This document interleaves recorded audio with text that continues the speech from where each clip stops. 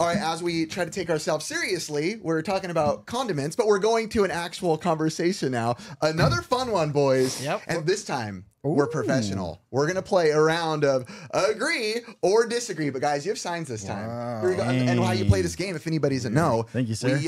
Curtis, our man, will read a statement. And when he reads it, you got to either agree, and then we'll talk, or disagree, and the comments will get heated. All right. So last time we said the PlayStation 2 was a little overrated, and not too many happy fans about that. So, I've still been trying to think of my favorite PS2 game ever since then. brutality. I did come up with Resident Evil 4, though. I was like, damn, that was a good PS2. Yeah, that was a good one. Yeah. And I'm going to let you slide on that D word for now. Yeah, we'll be all right with that. All right, we're gonna go with our first one of agree or disagree. All right. And it's gonna be pizza is better than burgers. This is a high production tough studio. I one. love these signs, baby. Okay, we got one agree. We got one disagree. Waiting on Chris. I'm going to disagree. A disagree. Okay. I Go love ahead, Ricky. pizza, but man, I love burgers. Burgers are just so good. The meat, dude, that's what makes it for me. I had to really think about that one and envision eating pizza, You and guys eating paused. burgers. That's an easy And one. burgers, I feel like, well, there's just so many more. There's so many options with pizza, too. Well, but burgers have a lot of different options. I loved burgers for a super long time, and I still do, but I feel like as I've gotten older, they've kind of slid down in the ranks. You know, the pizza is kind of holding that stronger spot for me. But I think that's because I discovered a certain type. I think it's feta cheese on pizza, and it changed my life. No way, dude. Pizza is the best. I'm gonna tell you right now. I watched Dave Portnoy reviews for one slice, and you can eat pizza. You need to get out more, Curtis. anywhere. And it's all the best. Curtis eats is Dude, that's all I eat. You guys already know this. Have you had a burger before, Curtis? Dude, meat and bun. That's about it, dude. Nothing on it. A little bit of cheese on it, I guess, every once in a while. Just spice it up.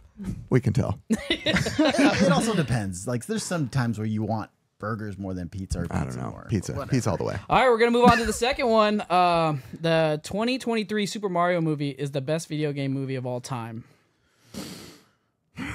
Ooh. Whoa. I like it. I'm going to say agree, but I'm shedding a little tear for the Silent Hill movie. Silent Hill was a really good movie. Ricky's got an agree up. Yeah. You're Come on. agreeing with it?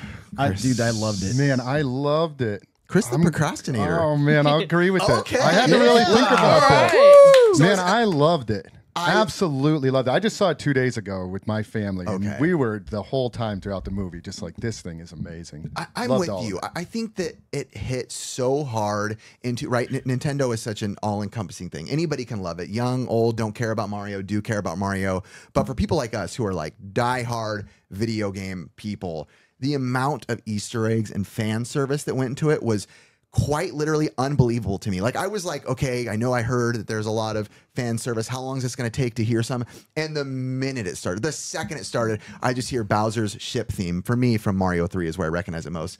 And I'm just like, it's beginning. I mean, there is. I went crazy when Kid Icarus, when he was playing Kid Oh, Icarus. that was I was so like, of cool. all games. And I was the only one in the theater. My wife and my son were like, quiet, Dad, quiet, Dad. I was like, Kid Icarus. I was like almost shouting it out. I kept calling out Easter eggs too, and I've got a hard squeeze on the thigh from my wife after a while. Like, please stop, because I'd be like, oh, did you see the R-wing that's on top of the TV? Did you see the Captain Falcon poster inside of the room? And everyone's just like, she's like, shh, shh. Did you notice the Jumpman one? Yes, I did. The Jumpman one was such And the a guy good working Easter on egg. Jumpman That Was the original awesome. Mario voice. is the right? original. It's Charles Martinet, and so is his dad.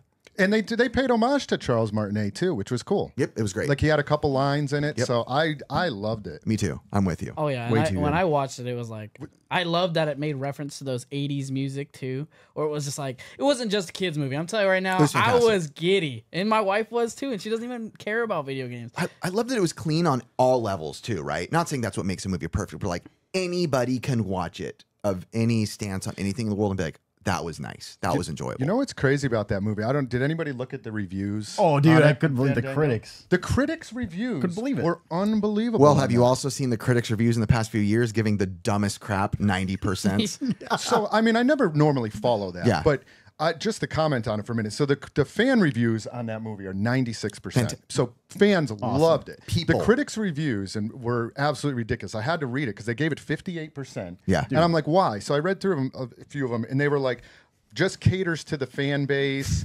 doesn't like it wasn't Oh, no. artistic enough for them or Doing it something. right. And I know, and I'm like, that's what is the point of you guys as critics if you look at this and fans love this so much? How did you miss the boat? They have so a much on specific that? thing they want to see out of it, right? To check their marks and then go, it's good. But they can't just let it be a good movie the way that we enjoy. So I guess, yeah, absolutely useless. Why do we even need those critics? we don't I need know. them. Seriously. We don't need them. Useless. Age of YouTube, we don't need them. Everything's an opinion. But anyway, we're gonna move on to the next one. Contra is the greatest run and gun series. Run and gun. Running it. I got a dislike up for those audio listeners. God, this one's hard. These guys are I'm just- thinkers today. Just because of what it meant to me for as a child. Yeah, I'm going to agree with Okay. that. You guys Just are 'cause locking I it in. agree. Okay. So 2 agrees, 1 disagree. You disagree? I disagree, and I'm not saying it's far back. I'd say, Metal Slug, Contra is probably number 2 of the series. I think Contra 3, The Alien Wars, is one of the greatest things we've ever got in the world. But I will say, as of recently, Cuphead took that spot for me. Oh. And it really, again, I love all the Contras and the Metal Slugs and all those type of games. But when Cuphead came out, I think it stimulated me visually in a way that I just wasn't a game that made me feel so like nostalgic and classic for run and gun games, but with the look of just something I wasn't expecting to see in something like that. And it took my love of like animation and like old Disney and all that stuff and just made me be like, dude, this is good. Super good. Cuphead is pretty amazing. I did love Cuphead. Yeah. I hadn't even thought about that when we were talking run and gun. So that is pretty amazing. But I'm with Ricky that Contra for me when I was a kid was literally mind blowing. Like I could play that over and over and over again. How excited were you when you found out the code, though? The Konami code. Oh my God. Was it? Love it. Did you have to have the Konami code? I'm trying to think if I ever beat it without. I don't think I ever did. Okay. Yeah, that's pretty tough. You suck. Did either of you guys beat it? I beat it. I Did can you? beat, I can beat it without With it. 3 lives. I can still beat. Well, check this out, and Ricky knows this. I can perfect run Contra 3: The Alien Wars on hard. So That game is that's near hard. impossible. but then again, I also perfect run Cuphead, and that's not me. This isn't a flex. This is me saying those are the games I'm good at. You perfect ran Cuphead? Did you know that's why I have a tattoo of it? Stop it. When I perfect ran Cuphead, No deaths. not one touch, nothing, What? not a touch. Stop. I swear on my life. How I have long the did that achievement to take prove you? it. It didn't take me long at all. That's the scary thing. I've told this story. Yeah. I beat King I've never Dice. heard this story. I beat Bro. King Dice, the second to last boss. I was playing the game one time through. Didn't take me that long. I beat King Dice, who was very hard, very difficult. You go through a bunch of different enemies. And when I beat him, I was like, whoa, I beat him. And all of a sudden it's like, boom, shoom, platinum award popped up. I'm like, oh, what did I get? And it's like, no touch. Went to like unhit. And I was like, I didn't get hit on that? And I was like, oh my gosh, I should try to perfect run the game. And that's when I was like, if I can perfect run the game, I'll get the tattoo. And I did it. What? I like the way you're looking at me. I've never I'm seen in astonishment. I've never seen you look at me with so much respect. I was much like, oh my respect. gosh, this feels so good. Well, because I watch a lot of those videos, like Yeah. the perfect runs and the speed runs. Yeah. Like I've really gotten into those, and even the Yeah. Contra, like no hit, no death one on the original NES one. I'm super impressed with that. I don't normally seek that stuff out, but with run and gun, side scrollers, platformers, that's really where I shine. But like fighting games, I suck, and third person like open world games, I suck. I'm horrible. Racing games, I'm horrible. Last place Mario Kart every time. So I'll brag where I can brag. I think my biggest accomplishment is I think it was Resident Evil 1. Was it Resident Evil 1? You had to beat it with no deaths. Oh, I think it was no deaths at all. No deaths, no saves. wow. And you unlocked, I believe, Hunk. You familiar with that? Oh, yeah. It was really, and as a kid, I even did know that. that. So I think that's my biggest accomplishment, which is pretty hard to do. Well, I don't even know if that's hard, but I'm gonna give you. I know you need this. right now, bro. You need this. That was pretty good. Oh, thank you. Thank you. All right, thank we're you. gonna move on to the next one. Success comes from hard work and dedication. I mean, Oh, yeah. course. Absolutely. Need to. let's I go. will say that I'm sure there's going to be plenty of people that are like, I've been trying this my whole life, and I'm sure that's true, right? I know people are like, I've been trying since day one. I've been working hard. I've been hustling, but I'm still failing, And I'm not going to say that there isn't excuses for that, or you can or can't make excuses for that. But I'll say that staying successful, running, your own business. I run my own corporation now. You guys are successful guys. It's a lot of work, and I get it that it can happen. People can be born into an easier lifestyle, or people can be born into a worse lifestyle. I know that's all true, but I firmly believe keep going, keep working hard, find new ways, reinvent yourself, reinvent your hard work, your dedication. And I truly feel like that's a stronghold for, not always, but that can hold you for, success. I agree with that. Yeah. Cause I mean, I feel like I've had to reevaluate the way I see my work ethic, right? Because at times you just fall into a slump. And at other times, and it's like, I met these guys and I was like, oh, I got to be better. I got to be at this standard. You know what I mean? Nice of you to say, Curtis. Oh yeah, I look up to you guys like you don't even know. Curtis, look at you, bro. I'm buying you dinner tonight. Well, I agree with that statement, and it has been a lot of hard work to get where I'm at. Totally. And I love, one of the things I love more than anything now is really like working with younger guys. Like Curtis, you're quite a bit younger than us. Late 20s. Yeah. Yeah, and kind of mentoring like younger people that want to maybe quit their job, do their own business. I love working with entrepreneurs and startup entrepreneurs, younger guys that want to do that, or girls. And hard work is certainly a part of it. There's a lot of other aspects to it, but you can't get anywhere without the hard work. Yeah, absolutely. And it's a lot of work, day in, day out kind of work. Absolutely. You know, another thing I noticed is it's like hard work, but it's also like the way you look at it, like your mentality.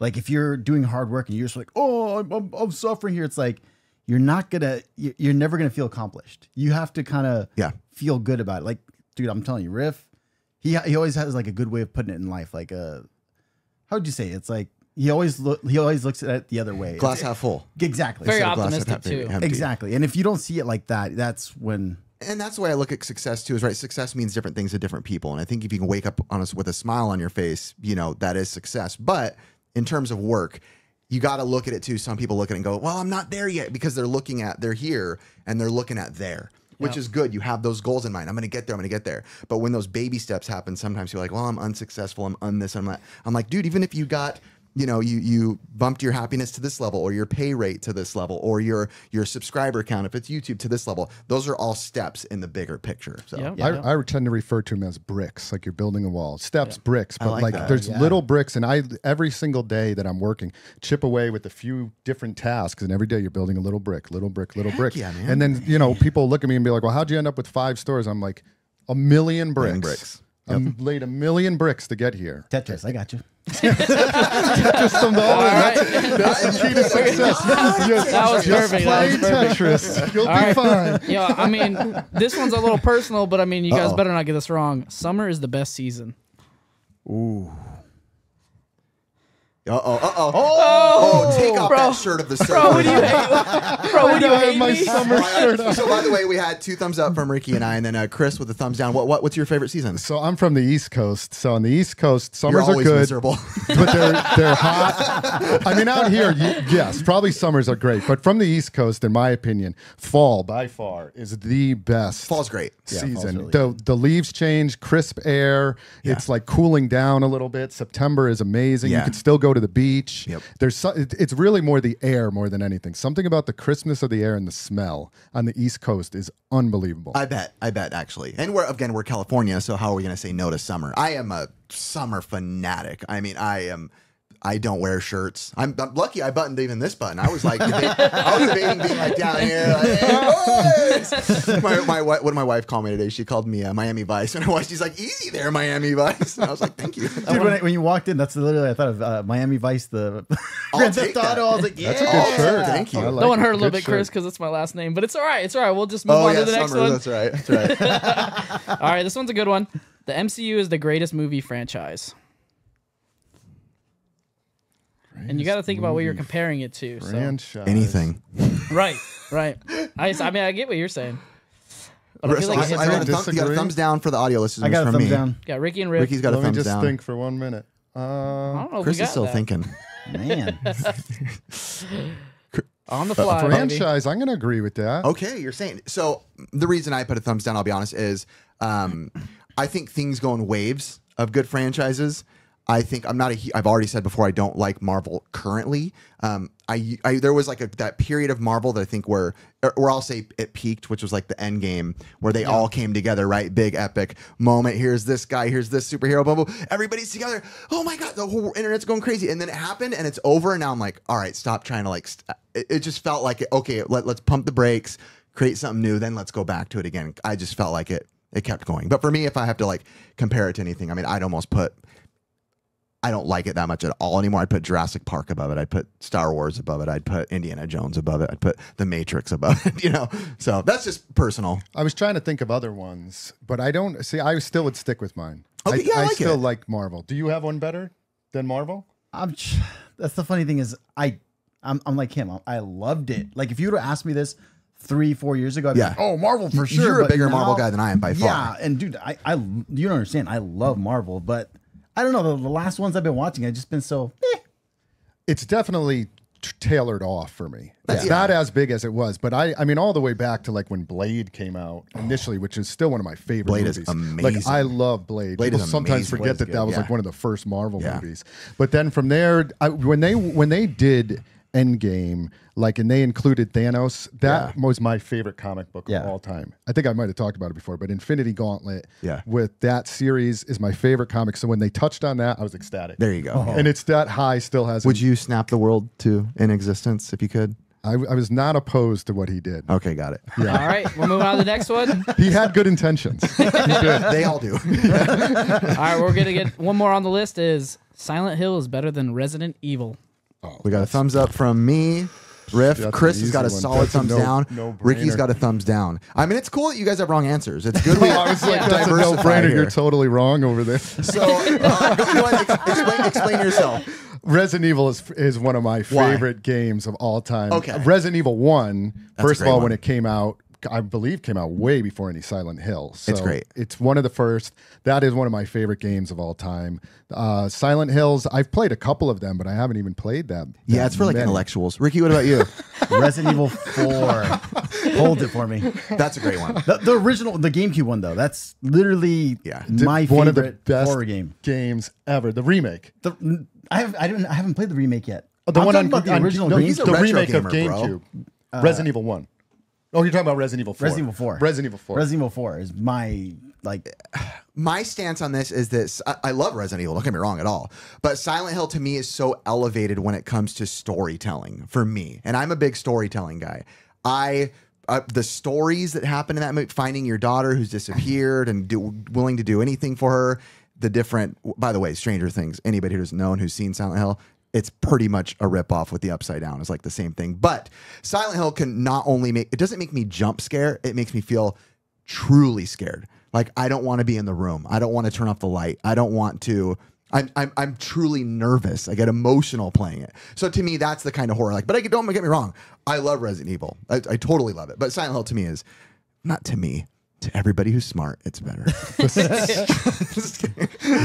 sounds like a very simple plot. right, The daughter goes missing, trying to find the daughter.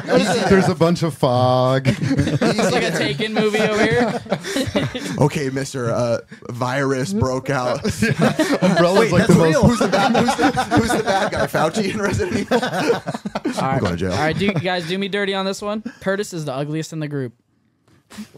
I am by far. I'm going Nope. to disagree No. with that, Curtis. Oh, Get come out on. of here. You guys, I had to hear everyone agree. No, we're not disagreeing with that, Curtis. Ooh, all right. We're going to go into transition topic 2, everybody. And it's going to be about childhood toys and stories about them. Now, what was one of your favorite childhood toys that you can remember that really stays with you? Ricky? One of you guys. bro. One of the probably they weren't even mine. They were my neighbors. It was my Hasbro his Hasbro wrestlers. I loved watching WWF and playing with those toys at the same time at his house. It was I don't know how to explain it. It's just dude, I loved it. I can't explain it. I love watching Hulk Hogan, The Undertaker, and Ultimate Warrior, Bret the Hitman Hart. Something about just playing that with my buddy, just With the toys. With the toys, I loved it, dude. I didn't have many toys. Most of my toys were like, I barely had Ninja Turtles, so I love Ninja Turtles, but I never got the full. Did you get the bootlegs?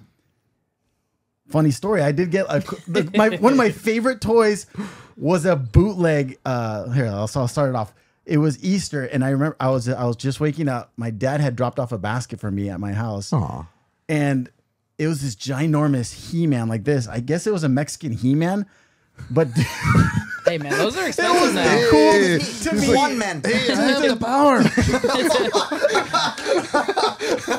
bro, to me it was the coolest thing ever. And dude, it was flimsy. It was everything. Oh, it was great. like horrible, but I loved it. Like as a kid, I loved it because I found it again like recently at Totu's place. He had it. Oh, that's awesome. And it was. Dude, I can't believe I didn't break it right off the bat because the arms almost came off when I picked it up. But I found one of those at the swap. Oh, go ahead. Well, I was just curious. It was this big, dude. It was huge. huge. It was huge. Like I'd be playing with it, and my aunt was like 3-4 years older than me. She had Barbie, so I'm like, oh, look at me, I got like a Ken, but he's like buffed up. That's amazing. Awesome. I was at the swap meet a while ago, and I found a bootleg He-Man, and I didn't pick it up. It was a He-Man and Battle Cat. And I got roasted in the comments for not picking it up. Everyone's like, dude, that's worth a lot of money. That's this. And I was like, I didn't know that. I've had those come into the store before, the He-Man, the bootleg ones. And I remember spending forever trying to figure out what this was. And it turns out they're just bootlegs. There's like no history on any of those things. Yeah, no, there's not. It's fine because I looked it up during that when I saw him. I was like, let me look this up, and I'm like, I don't know how to Google search this and like find this, and I'm like, is this even He-Man? And then when the comments came, I got roasted completely. But speaking of He-Man, that is my favorite childhood nice. memory. I am a He-Man guy in and out. I still collect He-Man, love them. I've been trying to actually start just collecting like the in-box He-Man figures, which is kind of a pricey thing. I was going to say, how are the prices right now on current He-Man market? I mean, I bought one the other day at WonderCon. It was I think Two Heads one in box. It was $60, but I think it was like a couple $100 online. Got it. You didn't do yourself any favors right now by saying, yeah, I'm super in He-Man. You know, I got Two Heads one. I forget the name. I'm super in There's Nintendo, like a but I million love Green Mario. Well, see, I mean, even as a kid, I don't remember all of their names. Yeah, I remember Leech. You know, Leech was one of my favorite ones. He was the green guy that you could stick. Yeah. That's what we used to call Curtis when he started coming around the swap meet. Facts. I'm just kidding, bro. But my favorite memory is like I used to take all my He-Man toys, set up Castle Grayskull, huge battles.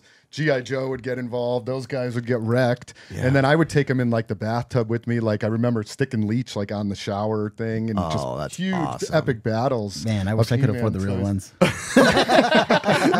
Mine was, I don't know what series, and I probably should have looked it up before because it was definitely my biggest, like, if I had to pick like that moment in my childhood where it was like that perfect toy morning. You know, I've talked about before, we didn't have a lot of money growing up, but there was one year where my dad apparently got this big bonus and my dad just wanted to go like all out, right?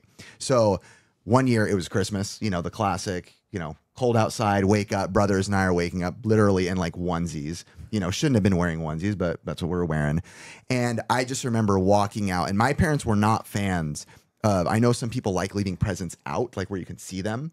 And we're big believers in, you know, having them wrapped. That's just kind of what we did. Had them wrap one by one, open it. But this year, my dad was like, let's go crazy. Let's get the kids this. And I walked out, and it was just, I'm telling you, I think my dad spent $1,000 on Batman toys. Wow. And it was unbelievable. And the one that sticks out the most is I remember, no, there's two that stuck out the most. Oh, maybe they're the same. They are the same one.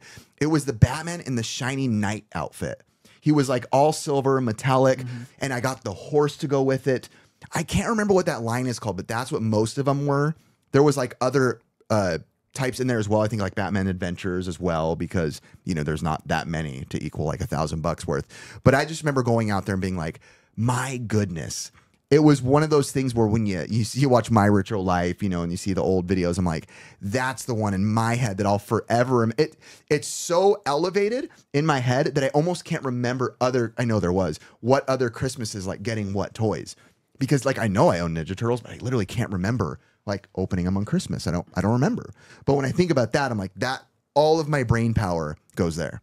I have no memory of opening any of my He-Man toys. Really? I don't remember opening them. Somehow I had them. I don't remember opening G.I. Joe Is that figures. good or is that sad? I don't know. I remember the playing with them, but I don't remember the opening part. Yeah, I don't either. Like I have no recollection of that. I remember like the consoles. I remember opening my consoles, but not the toys.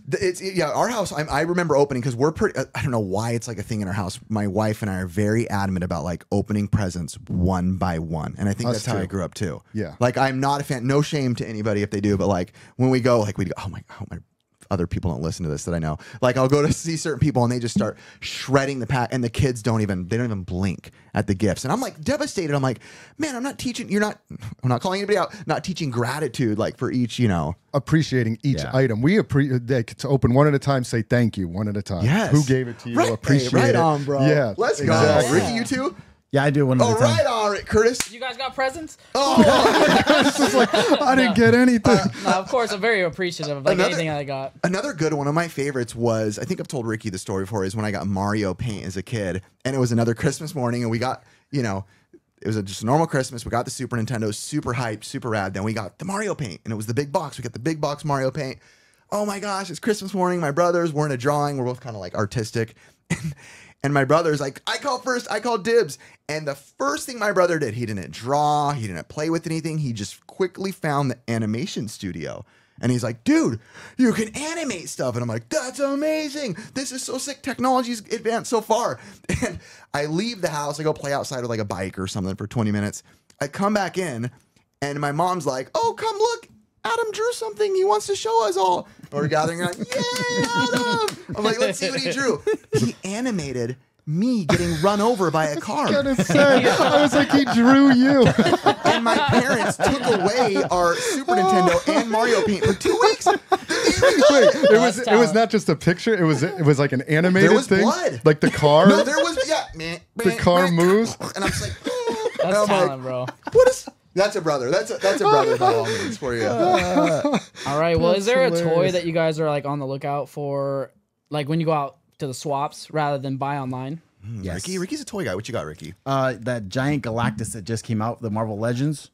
It's about this big. Seriously? Yeah, I'm gonna get it. It's like a huge scale It's one. a huge scale. It's like 3 feet tall. It's a new Wow. Galactus. It's a new Galactus. Because I have the old one that it was a pretty big Yeah. Galactus. No, this which is thing's like- awesome. That's an awesome figure. Wow. Big giant. See, when I go to swap meets for toys, or anywhere for toys, I'm always looking for like, not bootlegs, but like the oddball weird lines that like nobody really cares about, like the Cowboys of Moo Mesa, the random like battle trolls, the random like Chuck Norris figures, like stuff where people aren't necessarily like we talked about before, looking for things I don't know I wanted till I see it. And I go, what is this? And it's funky and it's like Mad Balls or something, I always like the weird, odd toys. I found some battle trolls the other day. Really? In box battle trolls. How much? Nice. I think they're like $40-50. No, I was asking how much. You want to buy them? No, seriously. I thought they would go for a lot more. They were like in box. That's awesome. I'll give you low money. Bad way to start negotiations. Yeah, man, they don't go for much. I'm always looking for Kenner superpowers. Do you know those ones? The old Superman, Batman, the early like I Kenner have a ones. bag full of them. Score. We're I'll just- take 'em. Perfect, $2 a piece. But whenever I'm digging through toys, and I do love hunting for loose figures, at the swap meet. But that was another toy other than He-Man that I played with a ton, and I love collecting those guys. Like finding Superman with like the cape on. Yeah. You know which ones I'm talking about. Yeah, right? And I very love those ones. That's a lot. awesome. Yeah. I like to hear it. All right. Well, was there like a material of like vintage toys comparison to like toys nowadays? Like, what do you think the biggest difference is with them, boy. how they're made? Oh, boy. Mikey, my buddy Mikey, if you're listening, plug your ears. Just take vintage toys versus Funko Pops. I'm sorry, but I'm not necessarily calling out Funko Pops, but I feel like a lot of the stuff nowadays, maybe not all, but and again, this is, old grandpa talking on my lawn. I just play with Tonka trucks and they're real metal and you could kill somebody with a Tonka Tonka truck, the die cast stuff. Yeah. I feel like, and again, it makes sense because it's cheaper, the material and less, but I feel like they've gotten drastically less and less impressive. But then again, there are some very nice lines like the TMNT Turtles in Time ones that look like real. I think those look good. But for the most part, from what I've seen, I'm not the biggest like new end toy stuff. Like not even like the NECA like type stuff, because like those are pretty nice. Okay. They're really detailed. Yeah, I don't okay. know about the quality of them. Yeah. I mean, I would say the quality has gone down in the majority of them. Like if you look at like a G1 Transformer, I mean, the detail that went into those things are unbelievable. And I have these crazy like Japanese, some kaiju robot stuff kind of things. That, like the amount of dye like molds that went into this thing are unbelievable. But I will say, as far as newer figures, ones that I do love is the Marvel Legends figures. Those things are so well built. I bought those for years. I have like hundreds of them for my son. That was his toy. Nice. And like just the articulation between the toes moving, every limb moving, like they are really well made toys. I've never held one before, but I've never liked the packaging on them. So maybe that's what's kept me away from them. Packaging does suck. Okay. If it was a bubble, I like the bubble. Okay. And it's Oh, like I it's see, like I see what it's you the mean, yeah. box with the clear, and opening them is not good either. Okay. But the bubble would be much better. So I'm with you on the packaging. Okay. But inside there, like I would buy those for my son brand new, and just he would just destroy the packaging right out. He just wanted to get to the figure. I don't blame him. And you know what? Even at this age, even he's 13 now, he still once in a while will pick those up. That's about like to go Ricky's into kid. high school. He'll I still still pick 'em up. pick them up and play with them. Ricky, your son still gets them, and he's turning 18. Dude, I'll literally You'll ask still him play with for them? Christmas. I'm like, hey, what do you have for Christmas? Like, well, this sweet Marvel Legends is coming out. I'm like, all right, I'll get that for you. He'll like want just random figures. Nice. Mainly Spider-Man, but you know. he's a big Spider-Man guy. He's a big Well, I Spider-Man feel with guy. my son, it's like, you know, he's about to go into high school, and the child within him is dying a little bit, so he doesn't play as much. No, but every once in a while, I'll hear him pick him up, and he'd be in his room, and he'll go. That's so And cool. I love hearing like the little last bit of that child still in there. I love how in this room we're like, dude, that's so cool. That's so sweet. And other like people like in the world, they'd be like, dude, that's problematic. Like that kid needs to grow up, stop playing with toys. You know? Yeah. All right. Well, I got like one more question under this. Where was the store that you got your toys from that you remember like the most? Toys R Us. On what streets were that? That was In Santa Ana. Toys R Us in Santa Ana, man. Bristol. Bristol and McCarter, I don't know, and Santa Ana, California. Growing up there, man, it was quite literally my childhood was that store. We would actually, the one time in my life where my parents left my brother on accident without picking him up was at Toys R Us, that Toys R Us. We would go there and we'd sit there and we'd play all the kiosks, you know, like everybody else. We'd play with the kiosk, play with the toys, ride the bikes, and we would read Nintendo Power for just forever. And that's one of the times my mom came home when I wasn't there. And she's like, hey, where's Adam? And I was like, I don't know. She's like, oh my God, I left him at Toys R Us. but she went back and he's like, huh? I was left? Oh yeah, I'm just page 49, like still going, you know. Toys R Us for me was by far and large my childhood toy store.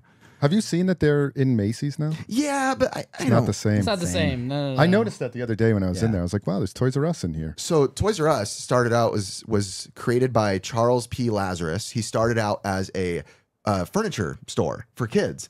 And what would happen is he'd build these furniture and then it'd be good quality. You know, back in the day, they made them good.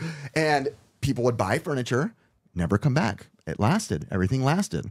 So he made some toys. He started putting toys in his store and he realized return customers. Oh, little Johnny bought a ball for $1. He wants another one. Oh, he lost that at 10 to the bed. He wants this toy, Before you knew it, he started putting out toys. Then he started making, obviously, Toys R Us. So, you know, important, so prominent that he changed the store to be a toy store.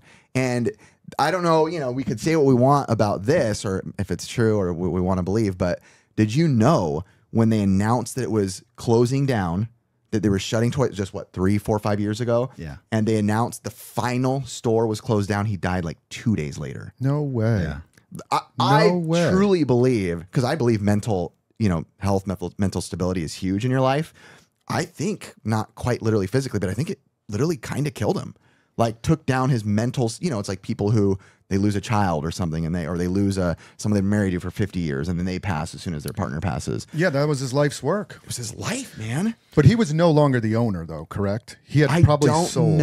I don't know, to be honest. I think he still might have had a hand in He it. may be, you know what? He probably still had a part of it. I'm sure he still had a lot of But it's his stake in it. baby. It was his baby. I mean, Toys R Us, man, that was, when that shut down, that was, I think, one of the biggest blows to... Yeah, because my understanding of why they actually shut down was they got bought by somebody and then got bought by somebody else, and there was like too much debt on it. It wasn't that they weren't making money. It was like the process of that it had been sold a couple times. There was like too much debt that they couldn't pay the debt service. I didn't know that. Yeah. Like they overpaid for it, basically. Did not know that. But my favorite toy store was KB Toys. Did you guys have KB Toys around here? Yeah. Yeah. Oh my gosh, I spent so much time at KB Toys. Yeah. Every video game that I bought, every toy. There was a mall nearby where we live. I lived in rural Connecticut, and there was a mall, and that was like the only toy store around. And so we would just live at that place. Loved KB Toys. It's crazy because I walked into like a toy store or like a toy aisle the other day. It was like at a Best Buy. You know, you can go to any store really. And I was in there with my kid, with my son, and I literally thought to myself, this sucks. Like every game, I'm not joking, the Best Buy by South Coast Plaza, the Best Buy is all photocopies, black and white, of papers that say, go to the front if you want a game, with a picture of it. And there's nothing bright. There's nothing exciting. There's no color. There's no, all the kiosks are like turned off, half working. And I'm like, for them, they might not think this sucks, but for us, we grew up with quite literally the Willy Wonka of toy stores, KB and Toys R Us. You can go on YouTube channels and there's people that upload them. I watch these channels and it's just people in like the 80s and 90s with camcorders. They don't say anything. They're just filming. Toys R Us in 91, Toys R Us during Christmas. And it's like a literal Willy Wonka toy factory. And it's just like brilliant and beautiful. And when I saw my kid walking around, I'm like, dude, that sucks, man. Like his browsing experience is just so meh compared to what we had. So... yeah, it is unfortunate. I mean, when you're in Target and any of those places, it does not hit the same at all. I think up until the end, Toys R Us had still done a really good job with it. Yeah, they had. I mean, and not to toot my own horn, but with my stores, I was literally going to say that. Like when you do come in there, I mean, I spend so much time between like the kiosks and all the little things that are in there that are a lot more visual. I think you and Retro Rick both are very smart about visual appearance in a store. Yeah, and you're basically, what you're doing is you're recreating an experience that people don't have. And when someone like new comes into the store, it's just like, wow, this is like a toy store, actual one that I can actually enjoy things. You know what I mean? Yeah, and a lot of those kiosks and stuff, which I bought some off of you, and like even the Tails figure and stuff like that. Like I feel, and there was a customer that came in the other day that was asking about the Knights into Saturn, big giant thing. That thing's beautiful. It's beautiful. And he was telling me the story of where that was. He thought that it was in an old electronics boutique. They apparently had it. Yeah, but so we were talking about that. He said he knew you, Rick. And I was basically saying, like, when these come back into the store now, I feel like they're coming back home, like where they belong. That's awesome. You know, I like displaying them. Yeah, home, man. I know, giving it a home. How are we such nerds? When I think about this, I'm like, wow, we're nerds, but I love it. I mean, well, it ties into those childhood memories. Totally. Yeah. And I think for us, probably why we still are the way we are today is because those memories of the toys. They're so vibrant. And KB toys, they're so vibrant. They had such a big impact on us. It's crazy to think our kids will never say that about looking for video games. They'll be like, yeah, one time I downloaded Fortnite. I wonder with them. I wonder what it will be like for them. I feel like they're ripped off. I mean, they have Amazon now and all that, so it's all online. Yeah. All right. Well, we're gonna change that topic up right now. We're gonna go into topic 3. Ooh, baby. And a lot of people probably don't know this about Riff and Ricky. Uh-oh. How did you guys meet? Oh boy. Go ahead. Ricky, why don't you start with who you met first that brought you into my life? I mean, you met me first, right? That's cool. Yeah. all but 9 months ago. Were you born then? Kidding. All right, here we go. All right, so I guess it was junior high at our old. What was it? It's our old high school. It's a school that has like K through 12. Yeah, small school, small private Christian private Christian school. I met Aaron's brother Adam, the one he's famous in all our stories. Adam's in a lot of videos. Adam's a funny guy. Yeah, love Adam. But became good friends with him in junior high and just started hanging out with him and going to his house. Dang, I get it confused because I always say Aaron or Adam's house because he's very particular. Yeah, there's a long-standing joke of my brother. He's very like, when you're like, hey, I'm going to Aaron's house. He's like, it's Adam's house. And he wasn't joking for a long time. This is your older brother. My one that's just 1 year above me. 1 year above me. Yeah.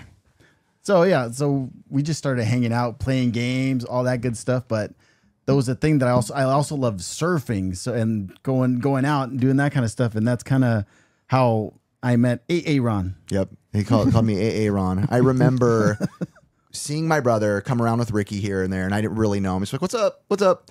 And I remember when I think our relationship started turning into like a relationship as friends is one time I went over there with Adam and you were playing the Dreamcast. And I was like, oh, I don't remember what game you were playing. It might even have been Final Fantasy something. No, wait. No, it wouldn't have been. That wouldn't have been that. It was Sword of Berserk. Wow. Sword of the Berserk. And we just started talking, making jokes about dumb stuff. That game has a lot of really funny sexual innuendos. And we were both like, the guy's name is Balzac. Like, just like the dumbest, like, little kid jokes. But what really happened, what got it kicked off is Ricky was like, hey, I think I'm going to go surf. And I was like, dude, I'd love to come. Like I was a sponger, you know, that's what I did all the time.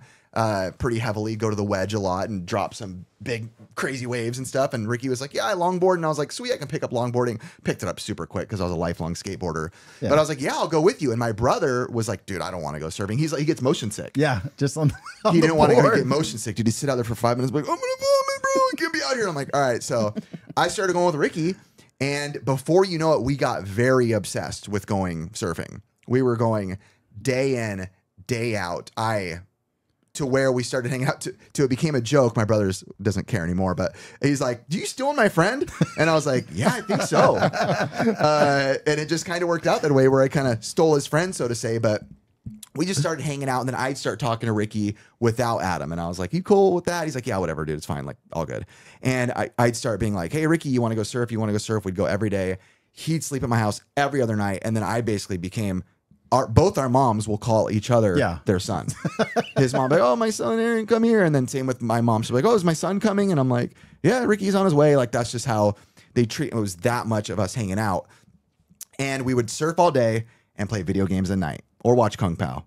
Oh, we watched Kung Pao almost every night. That was wow, we overplayed that movie, but I still love it. We overplayed it every night. And well, I think our relationships started getting stronger and stronger as we, you know, started hanging out every day. And then we ended up working together. We were like, hey, let's go I already had a job at like, I think Sprouts and some other places. But I was like, dude, Ricky, we should apply for In-N-Out together.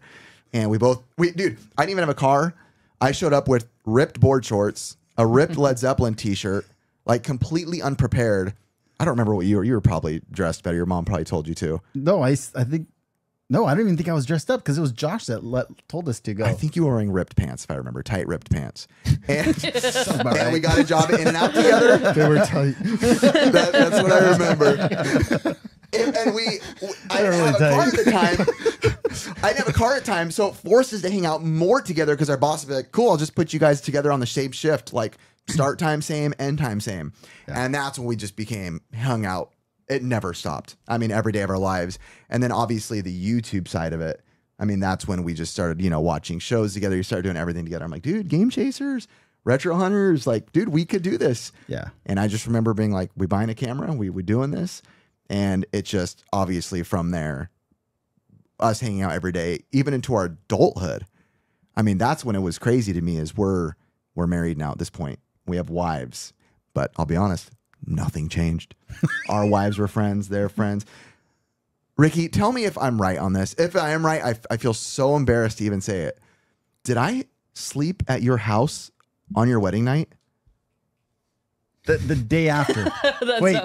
Yo, context, guys. Please. No. Was that you in my bed? That was you. So the first night we stayed at our own place, he was over and he spent the night. That's what it was.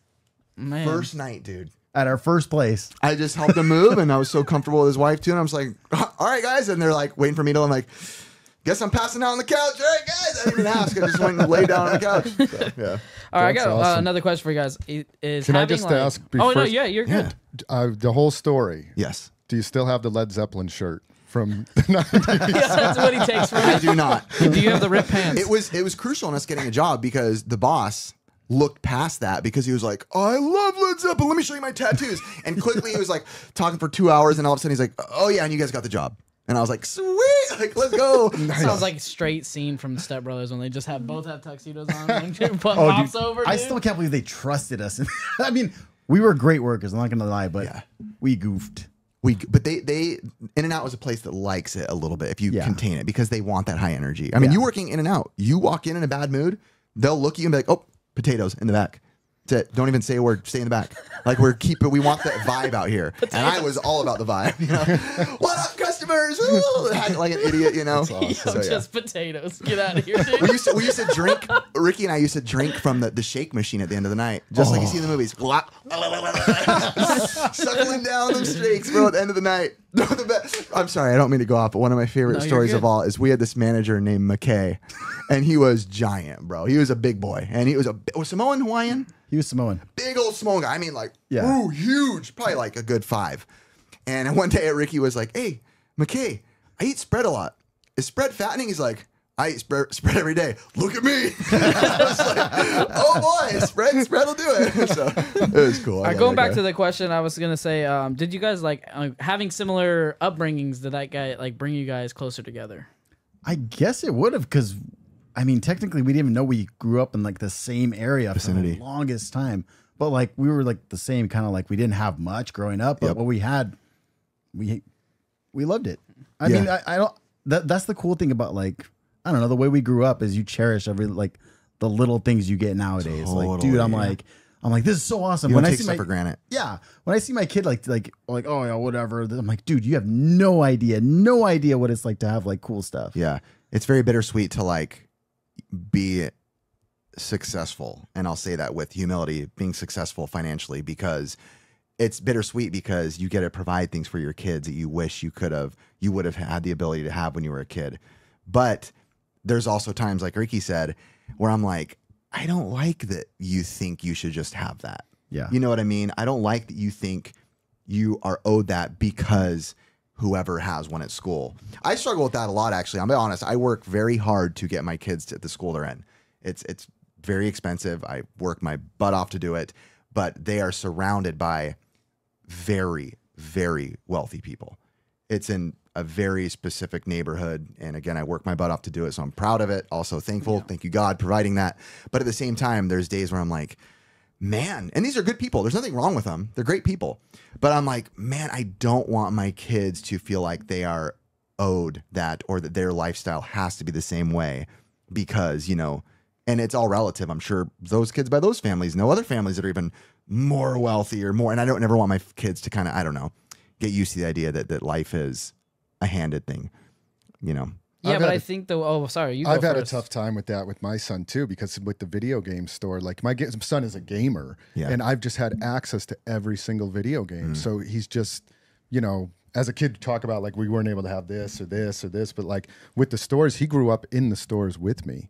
So literally, like anything he ever wanted, he's like, Dad, I want that toy, I want this toy, I want that. I'm like, well, yeah. I mean, once in a while, I'd be like, no, you know, no, but it was just kind of free access to everything. So was he spoiled a little bit? Yeah, but is he a really good kid and doesn't seem spoiled? Yeah, at the same time he does. So I don't know if it's bad to you know, spoil that is good. kids. And I will say, you can, you know, you say that about your son, and I will say too, with great humility, my son and your son are good kids. Yeah, they're good kids. They're good kids. They're not into bad things. They don't do bad stuff. That's not their vibe. They're not excited by that lifestyle. So that's good to hear. That's refreshing. Yeah, I mean, I feel like as parents, because like I'm obviously not in that position, but I feel like as parents, you're really just striving to make sure that they're becoming good people. Yeah. Because the way we grew up, of course, when we get things, we're gonna be more appreciative than what we are providing our kids, right?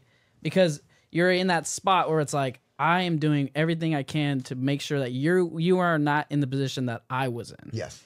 You know what I mean? Yeah. And that's why I think when we talk about that's nostalgia and all that, we get that extra oomph of appreciation for things. And we just hope that shines a little bit more light on who your kids are. Yeah. Right?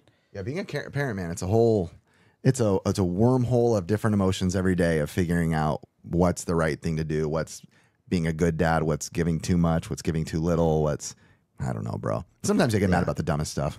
Yeah, I guess I just felt with the toys and the games too. I was like, man, I might as well just spoil you. I loved this stuff when I was a kid so much. I'm like, dude, if you want this thing, you know, not everything. And if he's a good kid, Legends figures, I'll buy you. He's a good kid and he works hard, you can earn it. Yeah, and like your best memory is like having the Batman figures. Like that's so impressionable on you. Was it spoiling you? Maybe. Totally. But so what? It was a good memory. So yeah, I always tell my kids because they'll be like, "Can you buy me this?" And I always say, "Yes, I could." And they go, "Will you get it for me?" "No, I won't." Why not? I mean, that's good too. Gotta earn it. For and sure. I say it with a smile, and they know that's like my thing. Yes, I can. And it's funny because Riff will be like, "Well, what do you got? You gonna earn it?" Oh, totally. He's seen me. I'm literally like, "Yeah, oh, you want $5? That sounds cool. Yeah, go wash my car real quick." Yeah. Like, oh, and okay, I'm like, I better do it. I'm in the background. Yes, Dad, I'll clean it. Give me that $5. Alrighty, ranking Nintendo consoles. Let's go. All right, boys. So I was gonna have Virtual Boy queued up, but I feel like that's too easy of a target. We're gonna go straight to Game Boy Advance and pull a little audible. Throw a Game Boy Advance in there, boys. Thoughts? Game Boy Advance. And so I can only rub my fingers for so long, guys. Give me something. Overall ranking, just overall best. Well, let me say for those who don't know, S is best, F is worst. I had to ask that last time, actually. Yes, sir. Yeah, Man, you're it's like, dumb. is S for superior? All right, what you got? Sucks. Well, S used to be satisfactory if you were in middle My school. kids still have that. Yeah, So I was like, wait a second. That's a participant grade. I'll say it. It's a C for me. I love the games, but that console in particular was not backlit. Yep. Yep. No So if you would have put backlit. the SP on there, I would have been like, all right, that's a solid B. That's a good call. I wasn't thinking that. Christopher? I'm, first of all, not a huge handheld guy. Never was.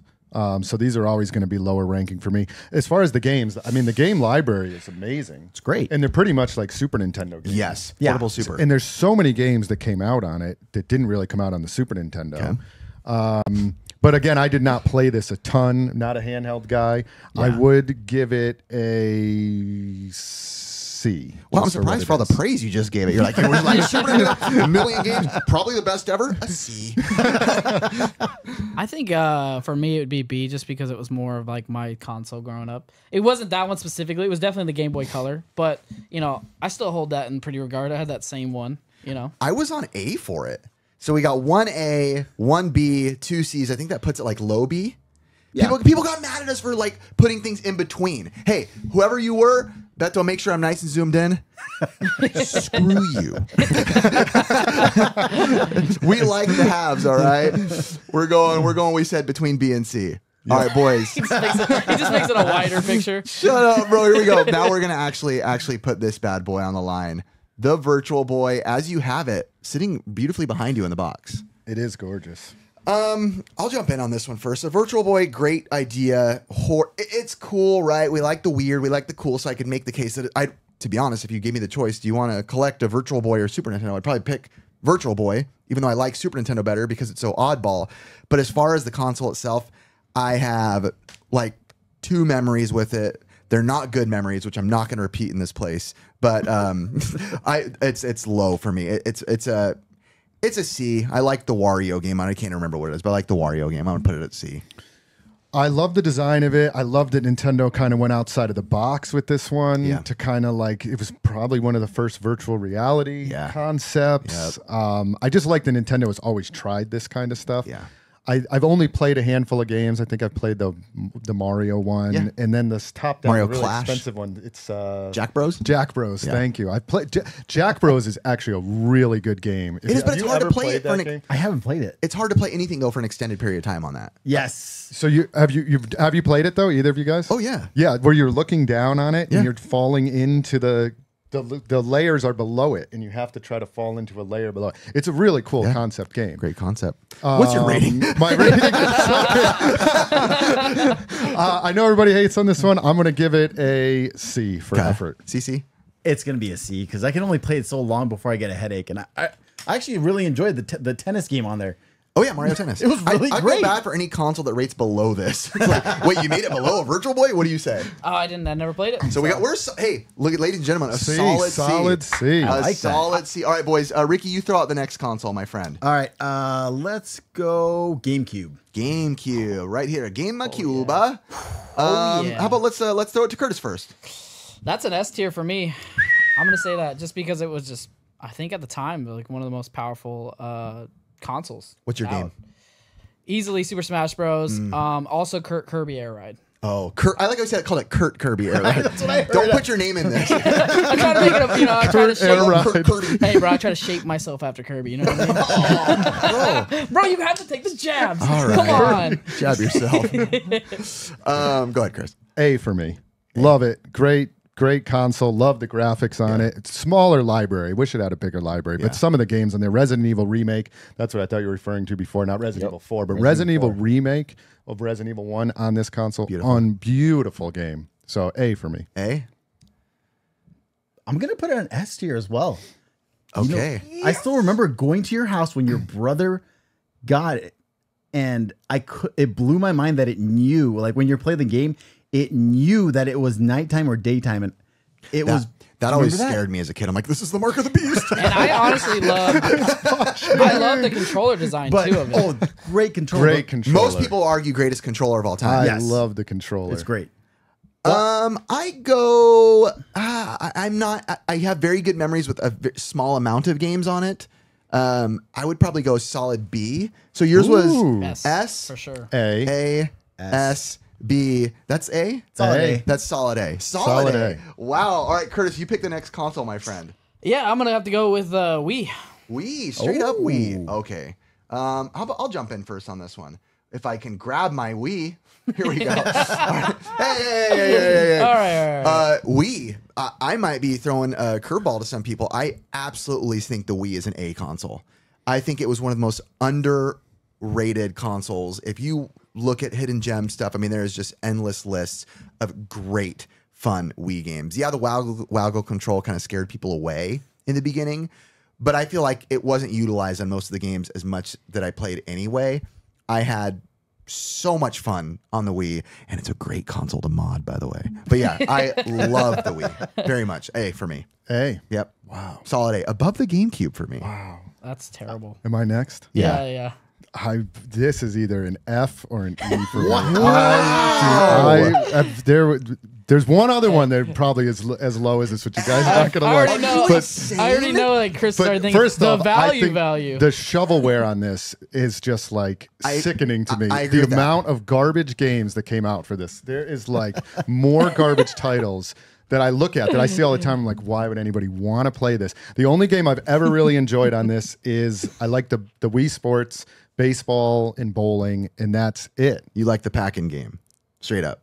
That- Wii Sports. Yeah, that's Wow. it. That's Okay. really the only game I've ever I really said a million enjoyed times on on it. this podcast, it's okay to be wrong. Ricky. So hold on, I got to give my final number. I said what's E your or final F. number? I'm going to give it. I'll give it an E, just because back to back to like them being innovative. I do like the motion controls. It was So E for me. Híjole. Ricky? Oh, dude, I loved it. A for sure. Oh man, Another smart man in this room. Way There off. we go. I would say B. The only reason is because the only thing that I had a connection to was I was able to actually play it with my parents. Oh, that's awesome. You know what I mean? Like that was like the one. Yeah, console not many that's, like, consoles could do that. I love that Chris. my E is going to drag your Sky score way I down. know. Where does that put us? BAAE? That probably puts us at like a C. like an in I between think and it's C. got to and be a D. C. Oh, I'm not, Just kidding. ladies and gentlemen watching The this, math. I'm not a fan of doing this, okay? I don't feel good doing this right now. I don't agree with Unless this. you don't do average and you do more median, value, or like you take an outlier out. It was cool having you on the podcast, man. Ricky, what's your next console? All right, let's go with N64. N64. Let me grab that boy right there. All right, Ricky, since you called it, why don't you give us your tier? Oh, bro, this one for me is an S tier. Wow. I loved it. Star Fox 64. That's a good call. So good. I played that game way too many times. That Mario Kart, the first Smash Bros, me and this dude and his brothers used to get on there and decide who was the best on that, and that made me, dude. Who was your many main? times. What? Who was your main? Kirby? Kirby. That's the man. Kirby Smash. That's the man, dude. Yeah, Ricky, I'll jump in with you because you referenced me. Yeah, man. It's funny when I first said N64, my brain didn't go that high. And then when you said, I think Star Fox is a S tier game, 64. So good. I think Star Fox 64 is one of the greatest games we've had in the Nintendo universe. Mario 64 was life-changing, quite literally life-changing for me. Pilot Wing 64. That was pretty good. Cruising. San Francisco Rush. Yeah, A. You're missing the best dude, one. Hey, go for it. Ocarina of Time. Yeah. Well, yeah. this is- I mean, you could. I mean, that's just the easiest. I'm not just wearing like biased. And many Zelda people shirt, in a but- lot of lists that appears as the best game of all time. And it for good reason. Yeah. I mean, that's an S tier. Here dude, comes for me. Mr. Man, Downer. you guys are so wrong. What is it? on What is it? everything. Let's hear it. I'm going to give this a solid. I almost want to go F on this. Whoa, This whoa. is my least favorite N64 console. I almost want to go F, but and Ocarina of Time is my least favorite Zelda game of all of the Zelda games. I know, but I know people love this console so much. It is like the most admired console, and I've tried to play games. I've played Ocarina of Time, and the graphics to me are so clunky. I don't like the way they look at all, and I know for a lot of people, I think this was their childhood memories, which is why for all of us, it's our childhood memories, but it was like their first console. And I think that's why, like for Curtis, it's probably your first console, Yeah, right? yeah. There's a connection to it for You sure. guys, it was not your first I don't console. think I'm Yeah, we were in high school playing Smash Bros. Tournaments, not being cool while the rest of the world was being football jocks, and we're like, video games. It wasn't. Reminder, video games wasn't cool at that time? So I was a PlayStation guy. So PlayStation was that out. Explains. So I was playing. So I was playing PlayStation, which I believe was out exactly at the same time as this. They were the competing ones, not PlayStation 2. I mean, how much better are the graphics? Not that much better. My buddy used to say this. He'd say N64 is for people who has friends. PlayStation's for people who don't. And I was like, I mean, maybe I did. Controller ports. There was a lot of time at home playing at that PlayStation by myself, but Yeah. I did love the PlayStation. So I never really adopted this one. I've tried to go back and play some of the games. It is other than the Wii, probably my second least. hey, bro, that favorite. can only take so much bashing, bro. Just give us a letter. Jeez, you don't have to kick it while it's down. E. I'm gonna give it an E. Oh my gosh. S. Yeah. I can't wait to 100% drag. S for It's me. Curtis's most love. Look, I'm telling you right now, this is biased right here. So SAA, middle. So I get I get it. I got S. So it's SSA. S. Is SSA S? Oh, an E. Idiot over here. What's that put it to? B? B. Yeah, probably a B. Stupid idiot.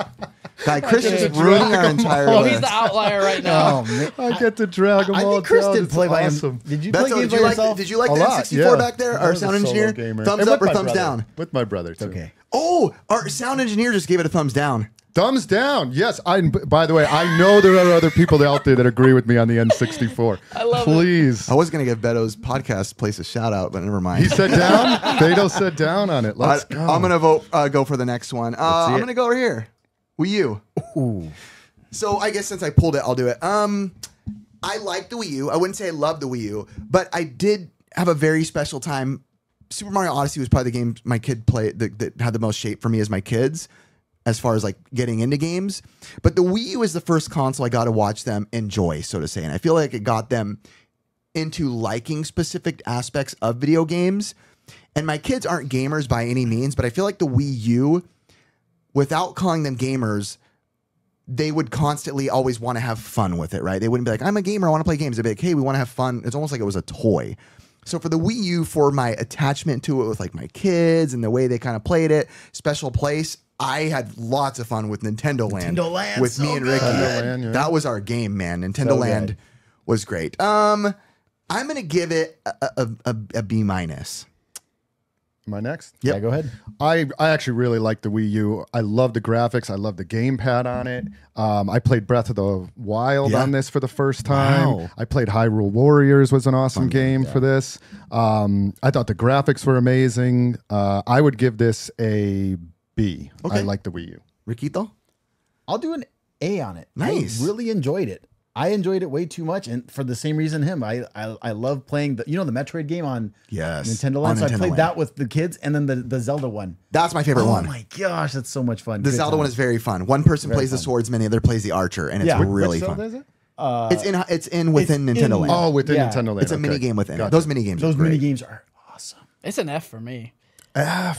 Dude, it was not good Ricky, for me. what's up with white people, bro? Bro, Dude, it just wasn't fun. I mean, for me, it There's was a Yeah. like, laughing back there. You like that one? Okay, so F, I was a B. B minus B, A, but his probably puts it to a C minus ish. yeah, that's where it deserves. Wow, Dang, wow. Curtis. Now you know how it feels, Drag Chris, down. I know. to have a console you love to get shot down. Drag it down. What did we say that was, like a B minus? Or what did we say? That puts it at a C. At a C. Stupid Curtis.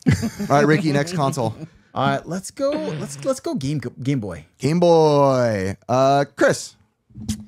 I love the Game Boy. I mean, the graphics are elementary, but so much nostalgia with this. I'm going to give it A. Okay. First handheld, loved it.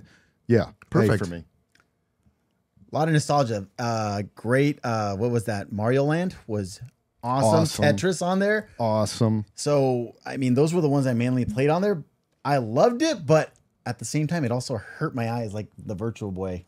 So for me, it's B minus. Okay. But I love it. It's an A for me because it was like a crossover when you could play Pokemon with N64. Like you could do the stadium and then also get your items here and there. So I loved it. That's Game Boy Color. Dang it, bro. you did not grow up with it I either, didn't do Curtis. DMG 001, but I'm saying like that. If I'm gonna say the stylistic of it, yes. You just unlocked. I was going to put this at a C until you said that because the Super Game Boy technically plays part into that. And I used to play Link's Awakening, one of my favorite stories of all time hooking up the Super Game Boy in a tent in my backyard, falling asleep playing Link's Awakening with my brothers all through the night, waking up the next morning, game was still on, we played it. That's like one of my fondest video game, like emotional, like I've almost like cried talking to my brother about the story because I'm like, dude, I feel like that was a night where we're like, that was young days, you know, retro, where we like really bonded over video games. And that's happened since on other consoles as well, like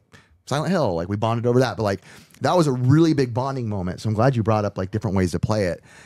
Because of that, I'm going to put it at an A because it holds one of my strongest memories. B. A. Wow. B. A minus. It was such I think a that makes it an solid A console. minus. So right now the game keeps just beating it slightly. Yeah. Okay, so A minus. We're just going to drop right there. I'll snag the next one. We'll just stay on the Game Boy topic. Or Game Boy, but basically there's a million different versions of DSs. There's a 3DS XL, 3DS new 3D. Basically the DS, 3DS world. I didn't want to bring out a million different consoles and make this list last 10 years. Why don't you start? Don't hate me, JRPG life. I'm gonna have to say C. Okay. Just because it's just not my type of console. Okay. Didn't like it. I mean, I'll just jump right on your back. I'm with you. Wasn't my thing. I didn't really like any of the DSs, the 3DSs. I get it. Just wasn't for me. Again, not saying it was bad. Just wasn't my jam. Not my jam either. Wow. My son plays it, but I don't hate on it. I like the library. I like the didn't 3D. say, by the way, I'm going C. Did you? Oh, you're going C? I don't think I said so. C. Okay. I'm probably at a C as well because I don't hate it. Okay. C for me. Yeah, same here. I wasn't really into it. Wow. That was more my kid that was into that. Yeah, my son. I was like, I don't know. And what'd you say? I said C. C. So we're solid C's. C. Solid C. Wow. The first one we agree on. Wow. Agreements across the board, just on a mediocre. It's just mid. All right. Let's go. Boy, the Nintendo, the NES. Solid F. Oh, I'm now just we're getting kidding. into the good ones. Chris, you can go first. You're the youngest. I've only played it don't maybe you- a handful of times, but I've more emulated the games. The games on itself, I think it has the best artwork and the 8-bit playability. I actually like the simplicity of it. So I would say for me, it's at a B. Got it. Okay. I'll jump in and say S, man. I think the Nintendo is not only the most important piece of video games we have after the video game crash from 1983 and, you know, the Ataris and Coleco and all that, not only just for resurrecting, becoming the Lazarus of video games, so to say, just some of my absolute fondest, most favorite, I could name 50 games off the back of my head without stopping that I like because it's that important to me in my childhood. And I feel like why I'm good. Again, when I talk about video games, we talked about in a previous podcast, I'm good at side scrollers. I'm good at platformers, like ridiculously good. And I'll admit it. It's because of the Nintendo. So for sure an S for me. Nice. For me, this is That was no great. nice because I was Nice, man. I was thinking about how how much I took I love that. it as well. Did I like that nice or did I not like No, that? I'm saying nice because I'm thinking. In my head, I'm just trying to decide if I want to put this as an S where I think it belongs. But there's another console which I think is superior to it. So, like, can you put it in superior if there's something better? Well, we can always pull what we did with My Retro Life and shoot it above superiors. This to me is an S or an A. I would probably put it in between for the same reasons you said. I heard Ricky's family say a lot. They go, S.A. Curtis didn't get that. He's too white. Hey, That bro. got it, though. That's for sure. Bro, I know I lean the elbow side to side.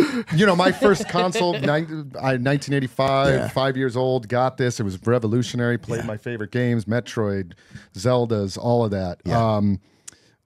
I'll put it out as an S, actually. I want to put it up in the S category. S. Oh, S for sure. Just that's my childhood.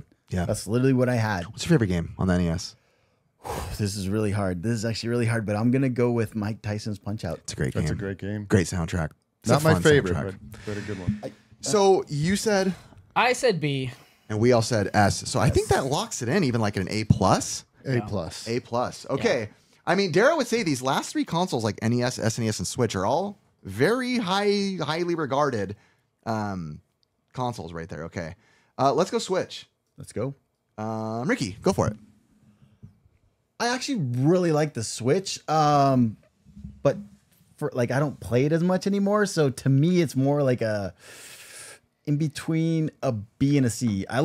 My kids love. So this it died console. out for you a little bit, the It died initial out hype. for me a little bit. Yeah.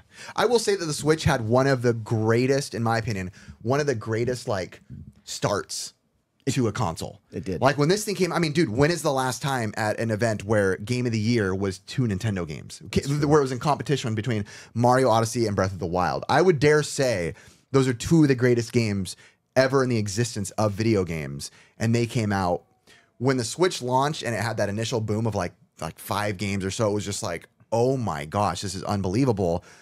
Well, I'm going to put it at a high ranking because I was never a handheld guy necessarily. Like talking about Game Boy, I played it on the Super Game Boy, kind of ranked the 3DS low. But when it came to the Switch, I didn't realize how much I loved portability. And if it weren't for the portability, I wouldn't have beat Mario Odyssey. That's where I put my time on it, portable, when I was out traveling and doing things and on flights. And I still like the Switch a lot. I'm going to put it at an A, a solid A. I have a Switch tattoo right here. So right there. So what you got, Chris? Don't say nice, please. Nice. I love this console, actually. I don't play it as much just because I play a lot of Xbox and PS5 and stuff like that too. But as far as like the games that are on it, I mean, the Breath of the Wild on this console as well, and they have the new Breath of the Wild coming out. Some of the other games, the library, I'm just amazed at the library. Unreal. That with them, everybody's saying games are going all online and this and that. And like at the stores, I just continue to see crazy amount of physical copies of like awesome games for this. Oh, yeah. It's one of the top selling consoles, at least in store. Yep. That get people want to play. That's good to know. Yeah. As far as games and of the stuff I played and my son loves it, I would give it a solid A. A. Yeah. Wow. AAC-ish? Let's just go B because you guys literally got me thinking about Breath of the Wild. I forgot how much I enjoyed Love it. it. Ricky's Love a it. B. And I'm Breath not of the going to Wild. skew this just because I don't own a Switch, but I've played it. But, you know. Okay, so you don't skew. So AAB, B plus? A minus? B A plus? I'd say A minus. A minus. Okay, A minus. And I think all of us are going to have the same sentiment. I'm going to let Curtis go because I don't know his thoughts on Sure, this Curtis next go. one. Yeah, let Curtis go first. Because I don't know. I can guarantee we all have the same thoughts on this. Yeah, Curtis goes first. I don't know yours. Not saying it's good or bad. I just don't know what your thoughts on the Super Definitely Nintendo. going to be below the NES. So And I should, by the way, clarify for audio listeners, Super Nintendo. yeah, and I'm going to go with C. You know what I mean? Because Okay. it's below NES, but you know, just kind of like where I want to rank it. Have you played it? Yes. Yeah. Yeah. I will stand firm as I show the viewers my Super Nintendo controller tattoo. Greatest console of all time, hands down, peak of gaming. Never gotten close to getting better than the Super Nintendo. Agreed. Yes. In my opinion. Nice. And I'll say plenty of great consoles, but as you can see, I've never experienced better in my life. We I think the only reason. Oh, sorry, I didn't mean. No, to no, interrupt you it. go, I think Curtis. the only thing it's because I didn't really feel that connection to it. I loved how the artwork in the NES was so before its time. 8-bit style? Yeah, and it's just like that stylistic of like display. It looked awesome. Don't down talk my Super Nintendo. Yeah, well- Face that way. For me, absolutely love this system. It's clearly in the S, if not above. I'm with you. I mean, and for what you said, like the Nintendo when it came out was mind-blowingly above the Atari. And then when this came out, at that time I remember thinking like it can't get any better than Donkey this. Kong Country, as we talked about Yeah, before. Donkey Kong Country, good. the Pre-rendered graphics. Link to the Past is Greatest just Zelda. Zelda game of all time. Same. Yep. Let's Well, go. except for the not original the- not Nintendo the- one. not the The greatest. original Nintendo always Zelda just is Light high five. Yeah, but it's a better game, Link to the Past, but the original Zelda has can't that beat it, in your nostalgia opinion. factor. Definitely with not me. the greatest, but Ricky, go ahead. This was the Super Saiyan of all the consoles for Ooh, I sure. like Yes, that. nice. For sure, because we never got a library like that. Super Oh my Metroid. gosh, so good. You had Super Street Metroid. Fighter, like an actual console. I mean, you played had all the great games. RPGs. All the Mortal, great Mortal RPGs. Kombat came out Mario on this. RPG. We still haven't seen a Follow up. sequel to it. Technically, Paper Mario was, but it doesn't count. Yeah, it doesn't count. Super Nintendo has a vast library. It's one of the few Vast, consoles where you could show me, go on Google Images and type up good SNES game, and you're gonna be like, oh, Earthbound, Unbelievable. oh, this RPG, oh, this fighting game, oh, this classic game, oh, Illusion. I got all just the numbers. Oh, and Super Nintendo, I have to say it. The music, man. Dear, I've heard an argument recently saying Aquatic Ambience on Donkey Kong Country is the greatest composed music. That is It's a great really good. song. It is. It is. And Chrono Trigger had some amazing music to it as well. You know, it's fun. The next podcast we're doing is a video game music challenge to put our knowledge to the test. So yeah, I'm saying S plus. and you guys can take me out of the ring because my opinion doesn't matter, but No, it y'all's does. do. No, but y'all's do. Hey, it matters, man. No, it totally Everybody needs a matters. clown. Yeah, I know. But honestly, it's a good So console. you said B-ish? Yeah. Okay, so and we all said S's. S. I'm sorry, Chris. No matter what, I'm putting it at S. I can't. I don't think my arm will explode if I physically try to drop All right, this. as the viewers see it, Riff is putting in the F section. Wait, Yeah. up there. You can barely see it. It's so high up. There we go. So top of the list, Super Nintendo. Okay, guys, we just have to see real quick which one's the worst. I think Virtual Boy. It has to be Virtual Boy. Probably Gotta be. Virtual Boy. Or I'm gonna get hate 3DS. Oh God, no. How far down did I drag N64? P? Shut up. Nice. Hey, we also have the Wii at the lowest because of you dinguses. So, I don't know. The Wii U could Yes. go all the way to the bottom for oh no. for I failure. can't believe you guys are so hot on the Wii. That Shut is up, Chris. crazy to me. I understand Honestly, the N64, but Wii? It's the Wii bowling for me. Dude. I can. It's Wii bowling. I mean, like you literally just just Wii, sit. just bowling. Wii bowling and then the boxing. You That know what was I it. noticed? Chris's games are all the stuff he likes is the single player stuff. No friends, Chris. No, Mortal PlayStation. Kombat. I'm a Mortal Kombat guy too. Oh, That's yeah, two single people. player. Yes. All right, on to the next. All right, we're gonna go on to our next thing, which is Nintendo We can play games Music. together. Okay, here we go. Ladies and gentlemen, boys and girls. Curtis, you're going to control this. So this is I don't know if it's Nintendo Music. I'm not sure. Oh, okay. So this was made for me about when Ricky was, when we were supposed to do a panel at SoCal, like maybe 2-3 years ago. 2 years ago, yeah. We had this made for us and we didn't end up using it. What it is, it's a compilation. We do this sometimes at our panels, a compilation of video game music. I didn't watch it yet. I didn't get to listen to it yet. It's going to play music, from my understanding, for like 10-ish seconds. And we're going to then guess. Say your name if you think you know what it is. Don't yell the name because it's going to get, yeah, there you go. Say your name instead of what video game you think it's from. Because if we all say it at the same time, it's going to get jumbled, or you're going to, if I accidentally say Mega Man and you thought it was something else, you're going to be like, oh, I said it first. Yeah, it was Mega Man. You know what I mean? So as soon as you hear the music and you think you know what it is, say your name. Curtis will pause it. Then you answer. Okay. We feeling good? But boys, for this one, we got to put on the headphones. Bum, ba, da, ba, ba. And this is a fair warning to everybody. I have been editing for a long time and using video game music for 11 years. I am normally very good at these. I don't know. He could have put a ton of PlayStation games and I'm screwed, or Sega games. I don't know. As soon as you know it, say your name, and Curtis, you can use a space bar, Curtis, if it helps you make it easier. Yeah. Here, wait, Are we keeping score? I'm just afraid to move it. we can keep score. It's like a competition. Just in your head, keep score. Okay. I'm And terrible we'll, at you these. know. Alrighty, we are starting and commencing. Here we go. Riff. Blades of Steel. Press play. No way. Yeah, it was. What? Here we go. Here comes the answer. Blades of Steel. Oh my gosh. What happens when you get it wrong? You just You minus lose a it in point. your You head? lose a point. If you Ooh, say your like name Jeopardy. and get it wrong, you lose a point. I like Okay. it. Okay. So you're up one. I don't know if I'm going to get any of I them. might be in the negatives after Yes. this. Holy moly. That was so quick.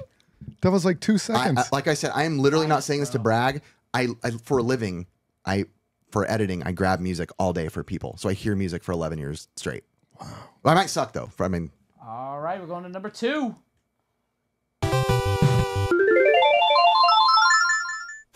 Riff. Chippendales Rescue Rangers.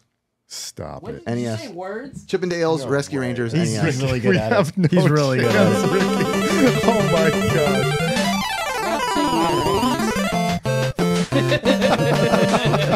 All right, just keep it rolling. Alrighty. Here we go. Riff. No, Mega Man 3. I'm in shock. No way. Mega Man 3. I know it for sure. Ready?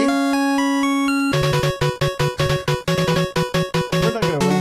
We're rolling on to the next one after this. Let's keep going, boys. Riff. Oh, Mario 64 slider. This is crazy. Oh my gosh.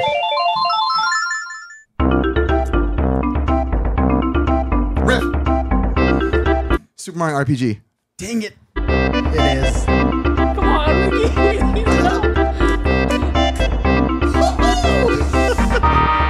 Daddy's feeling good. Can we get one of these two to try and guess the next one? No. Do they do that in Jeopardy? This is ridiculous. Absolute powerhouse. Riff. Balloon fight. Yeah. Oh my I remember gosh. I put that one in the song too. Oh, you As of recently, yeah. Or a little short. Would you have known? RPG, Mario RPG, I knew. You would have known that one? Ready? Boom. Oh, Ricky. Let's go, Ricky. Go ahead, Ricky. Mario Kart 64. Nice. You got it. That's it. That was technically you, I think. No.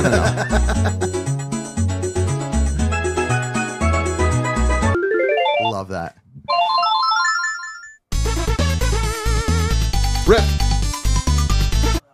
Goof Troop. Dang.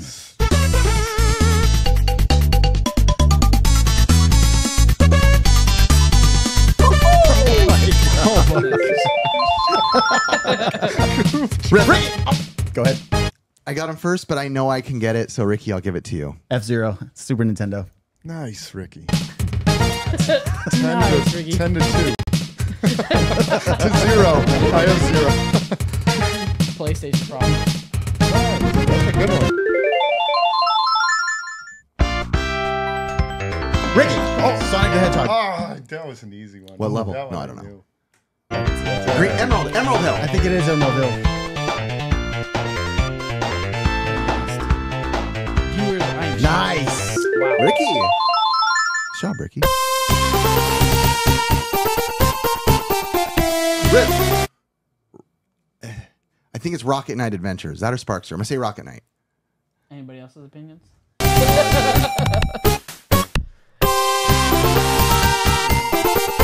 Dang, you got it. Dang. Daddy feels good.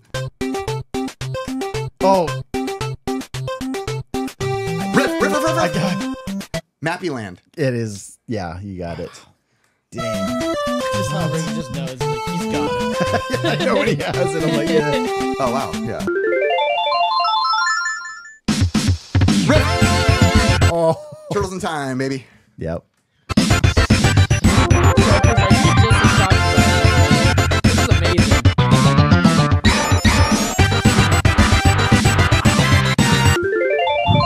Feeling good. Riff. Not Super Mario World, Super Mario All-Stars. I'm 99% Yo, sure. if you get this wrong, you're going back to 0. I'll take the bet. Ready? Dang. Oh, Riff. Good job. Super Double Dragon. That one I knew. I should have known. Too quick. Dang, Super Double Dragon, too. Sunset Riders, baby. Dang. God.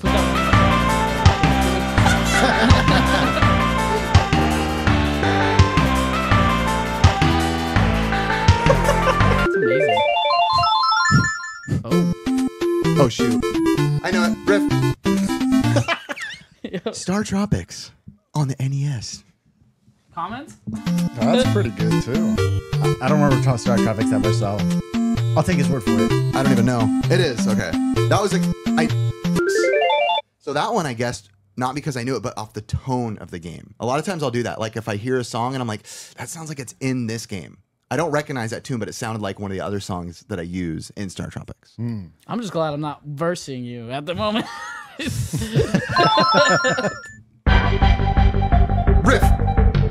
You know why I pointed to you? I'm so surprised you didn't get that. What? Star Fox. Oh, it is? Yeah, that's Star Fox. And I think it's Star Fox 64. Listen. My gosh. Dang. I feel really happy right now, boys. He's giddy. Riff. Skate or die. Skate or die. Yo, this is like a video segment for Riff to just to be an absolute beast. Yeah, music. Even if I was listening to these for 30 seconds, I would have no clue. Extended It took me forever. I'll One miss one. I second in. think you would speculate on it. Riff. Oh my gosh. Is- Oh, I know. Oh, ahead. wait, Chris. Rygar. That one I know. Dang. That one I know. 100 points goes to Chris. I needed to get one. That one I knew. Did you know that one? Probably. Riff. Oh. Mario Paint. Watching my brother roll me over. Context.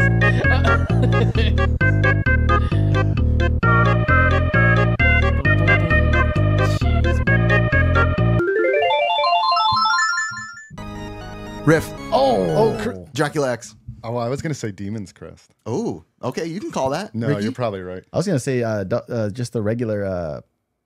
God, I can't. Castlevania, Super Castlevania. Okay, well, all right, let's grant that. Super Castlevania, Demon's Crest. Dracula X. It's one of the Castlevanias. Dracula X.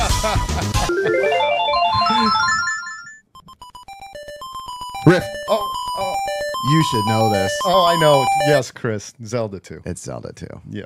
Thank you. Just need a second longer. Do you know that one, Rick? You know that. I put that one on the short too. Learning them.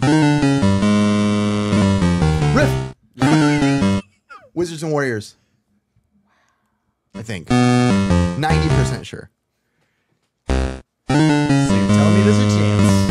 Wow. So a little psyched out.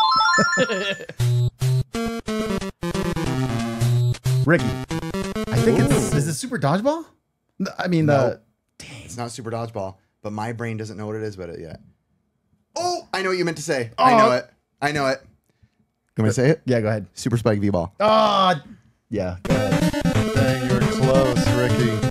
There was a ball in there. Oh my gosh. Riff. Go ahead. Now I'm questioning it. Oh shoot. It's one of two games. I already know. Super Dodgeball. I'm gonna go River City Ransom, just like one They're of both those back. they're both Technos Yeah, Japan. that's why I'm like, Super Dodgeball. I'm pretty sure it's Super Dodgeball though.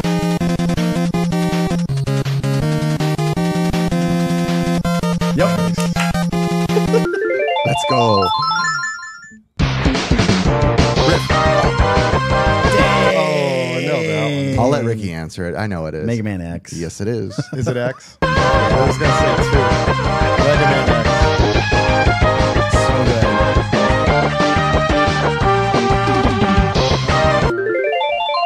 Man. Riff. Chris. Zeldita, baby. Mario? Yes. Part 7. Run it out, Curtis. Oh, listen. Everybody just listen.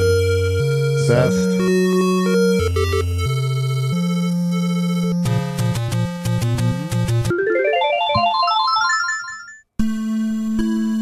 Riff. Oh. Legacy of Wizard. Oh, Rotorbund. dang. NES. I was gonna say it's Journey to Silius. It kind of sounded like it to me. Yeah, that sounds like something else. Legacy of Wizard. I know. He's got it.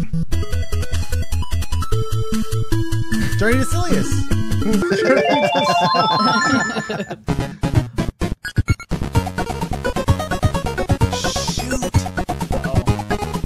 Is that Mappy Land? Riff. Oh, go ahead. No, What was No, your go guess? ahead. I was gonna say Mappy Land. I pre-called. I don't know. I can't believe I missed one. This is my one. What do you First think one I it don't is? know. Yeah, -1,000. I'm gonna guess. It's I thought it was Mappy, but got to be sure Super now. Nintendo. No, Sounds like I don't a know. Nintendo game. Maybe it's Nintendo. I don't know. I can't believe I'm missing one. Wow, my first Keep one it wrong. rolling. You can still guess. No, it's okay. I want to lose gracefully. What is it? Chris, you still got a chance. Go. DuckTales. Oh, wow. That hurt. That actually hurt. It was Kirby. Riff. Gunsmoke. Dang. Gun.smoke.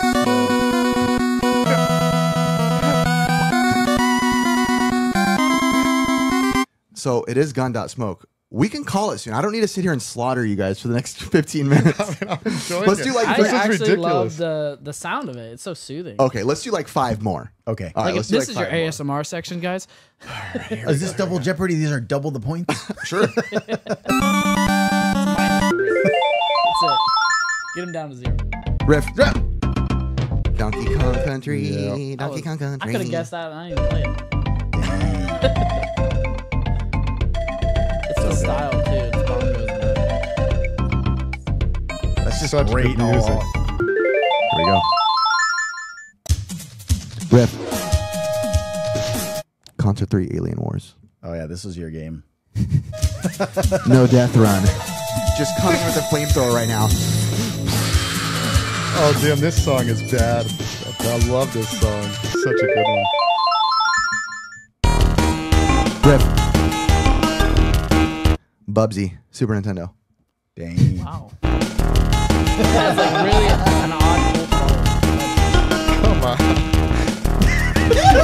Let's go. All right, two more. Rip. Aladdin, Super Nintendo. Dang. Wait, dude. Guys, we can't play this game. It's just for Riff. Refresh. All right. Last one is for all the points. Oh. Whoever gets this, it's over. Okay, You got I'm in it. All right, everybody's in. Rip. Oh. Strider, NES. Huh? Strider, NES. That was like a half a I note. want to hear one note. I just want to hear 2 notes. Please. All right, we'll give everyone one more last real try. This is the actual last one for every point. Okay.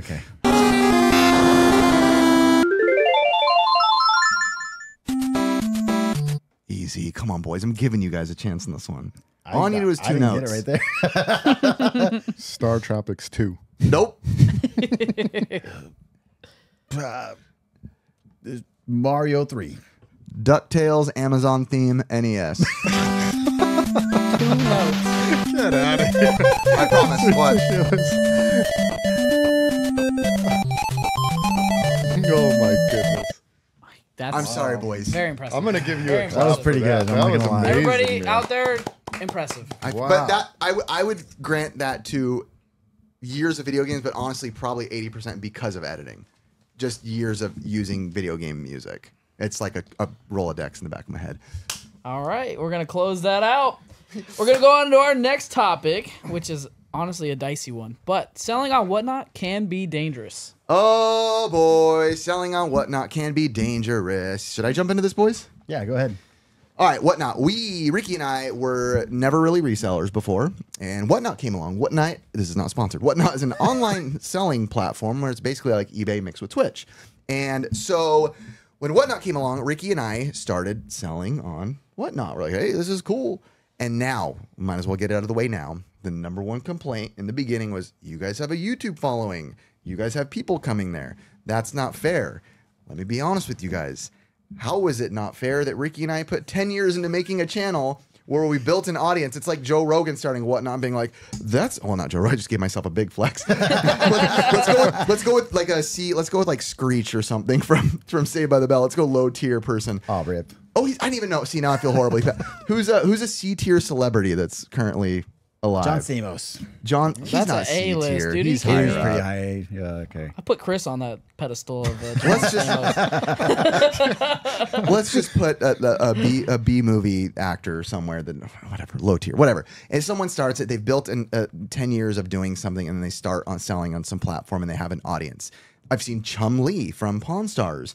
There you go. He has Whatnot. He has people watching him, of course. So before we get into Whatnot being dangerous, I have to air it out that, of course, if you have some sort of, if an Instagram star went on, an Instagram famous person, I don't even want to say star because I don't consider us stars. We're low tier. Instagram influencer, whatever person started it, they'd have a following on there right off the gate. Yeah. So that's just part of it. When you work for it, it doesn't make sense for us to think of it another way. Obviously, if you're first time on, you've never done YouTube, you've never done Instagram, you're hopping on, of course you're not going to start and, hey, look, there's 50 people on there. That's just not the way things work, how followings work. It's just not. But I think the dangerous part, I had to get that out, boys. Sorry, I've been holding on. No that worries. For a while. I think one of the questions you're trying to ask is, what are the risks and rewards of being on that platform? No, that wasn't the one I was trying to answer. Dang it. All right, all right. Well, then let's go with what you were thinking. No, it's okay. Basically, yeah. So Whatnot, when YouTubers first jumped on, there was a lot of critique because people were overpaying for stuff, which is true. People were, because it's their first time seeing these people on. It's their first time, like, oh, shoot, these people are selling stuff. That's awesome. We want to buy something from the show. There's a lot of hype, so to say, even though I still never like feeling like we are worthy of being hyped. I always like to keep ourselves down here. But with that, it did happen. Yes, people were overpaying for stuff. As time went on, for sure, it's gotten down. When you sell on Whatnot, the average now, even for us, is like retail or below. Yeah. It's more used for us as a platform to move things rather than make our money, right? But where it can be dangerous is for people, like say like Chris, who didn't have a YouTube thing, who didn't have any sort of following, so to say, previously before they hopped on it. So you and your experience, I know you sold once. Be brutal. Be honest. How was it? You didn't really have a following. Yeah, we brought some people in there because we're like, hey, follow our buddy. Yeah, we probably had like 130 people in there to start. So This it is wasn't a horrible example. there. Well, because you guys helped promote that. Well, so let's make it clear. We didn't promote. Not promote. We were ending our stream and we're like, hey, you should go jump in Chris's. He's starting one. Right. And so it was the first time we had ever gone on it. I say we did it at the store. That whole experience was a little bit just even nerve-wracking going live like that. Yes. But we hopped in there. There was 130 people. To be honest, we got slaughtered. We got hammered on Financially. stuff. Just on the items that we were selling. Which means what you mean by that is, if you don't understand, he sold things that went for way less. Way less. than Yeah, it was retail. fun. We had a great time. We were chatting with people, and it was a fun time. But from my perspective, like with the stores where I can, sell things for market price. Yes. Right. Like if a game sells on video game price charts for $30, we market at $30. It's Legend of Zelda, chance it's going to sell for $30. On there, what I felt was definitely, and again, we only did it once, but we took a big decrease in what retail was. Yes. Even compared to maybe if I put it on eBay. Yes. So that was my experience with it. I think it's really hard on Whatnot because, it's your first time live. You have to build a following. And I see the criticism that, like, you jump on YouTube, right? And it's your first time on. You're not necessarily taking a risk of losing money. Maybe you lose time, effort, energy, uploading. But on Whatnot, when it's your first time on, you can, lose money because in order to get a following, you don't have to lose money to do so. A lot of people now aren't doing what, a lot of new people have to do now is go on and just kind of list stuff, right? It's like a store. Yeah. You go on, you hang out. Hey, let me know what you want. This is $30. This is $20. This is $50. And I feel like that's your safest bet, but you're also not going to make a ton of sales that way because, it's a store. You'll sell half the items because it's just someone's coming in. Hey, maybe I'll pay that price. Maybe I won't. We've done it the way that it started out in the beginning, and a lot of people are doing it in the beginning, but not everybody's doing it like that anymore. And we're still auctioning things. We're an auction house at this point. It's the same way every week. 20-second auctions starting at $1. We go for it. It's good luck. It might be awesome, or you might get screwed out of your butt. What our wonderful friend Zelda's Lullaby always says is it all evens out, because there'll be items where Ricky and I sell something, we're like, sweet, that went for 10% over what it should have, or 20% even. And we're like, that's awesome, great, that's whew. And then the next item's like, oh crap, that just went for $4 when it's a $70 item. And it's happened to us multiple times. I think the biggest risk for people is when they come in new and they, without building a following first, they do the auction style, right? On good items, too. On good items. And I think that's where it can be scary items for people who don't have a following. I don't like to say regular people because we're regular people, but we just had a following on something else before. So I feel like that's where the biggest risk is auctions and being a new seller. Which is exactly what we did. Like we came on, and so we were like, oh, let's auction off some really good items in here. And then when we got hammered on them, I was like, okay, if I was ever to do this again, I would not put good items on here. Unless you listed them for sale, like not... Or a starting price. But I would not auction really good items. That platform of like 10 or 20 seconds, I feel like it's such a quick blip you can just, like you said, it's a risk, right? Huge risk. Now, if you're looking to move a lot of stuff, then perhaps that it's a good platform for it. Yeah. But in my scenario with stores and stuff, or even an eBay account, if you're an eBay seller, it might not be the right platform. It's probably not for me. I understand how it could be useful for people if you're looking to kind of move a lot of maybe mid-low stuff. I mean, I'm not going to lie, though. We run high. Oh, yeah. Do you? We run like the rarest items on the internet high. Like right now, currently at the time of filming, we're running through those VidPro PlayStation display cards. Those are like average of $40 to $200 on eBay. We're running them at $1.20 seconds. Those are the PlayStation 1, like... Yep. Toys R Us, remember when you used to cards, grab I guess the you'd little- call them? Yeah, they're cards that you'd see at Toys R Us back in the day, where you'd see the image and you take it up to the front and you buy your cards. But those are like eBay, $40 to $200 average. I mean, low sports game is like $20 sold. Definitely risked a lot on there, and it's almost like one of my biggest regrets is selling one of the things I shouldn't have sold, and it was the Atari Jaguar press kit. Yeah. And I think that's what like hurts me the most. I was like, I got it for a decent price, but I sold it basically under what I got it for, kind of. It was kind of like I broke even, but with fees and all that, it was like, oh, it really hurts because I'm like, man, that's a one-off. Like the rarity of it, the overall history of what it was. I couldn't believe it.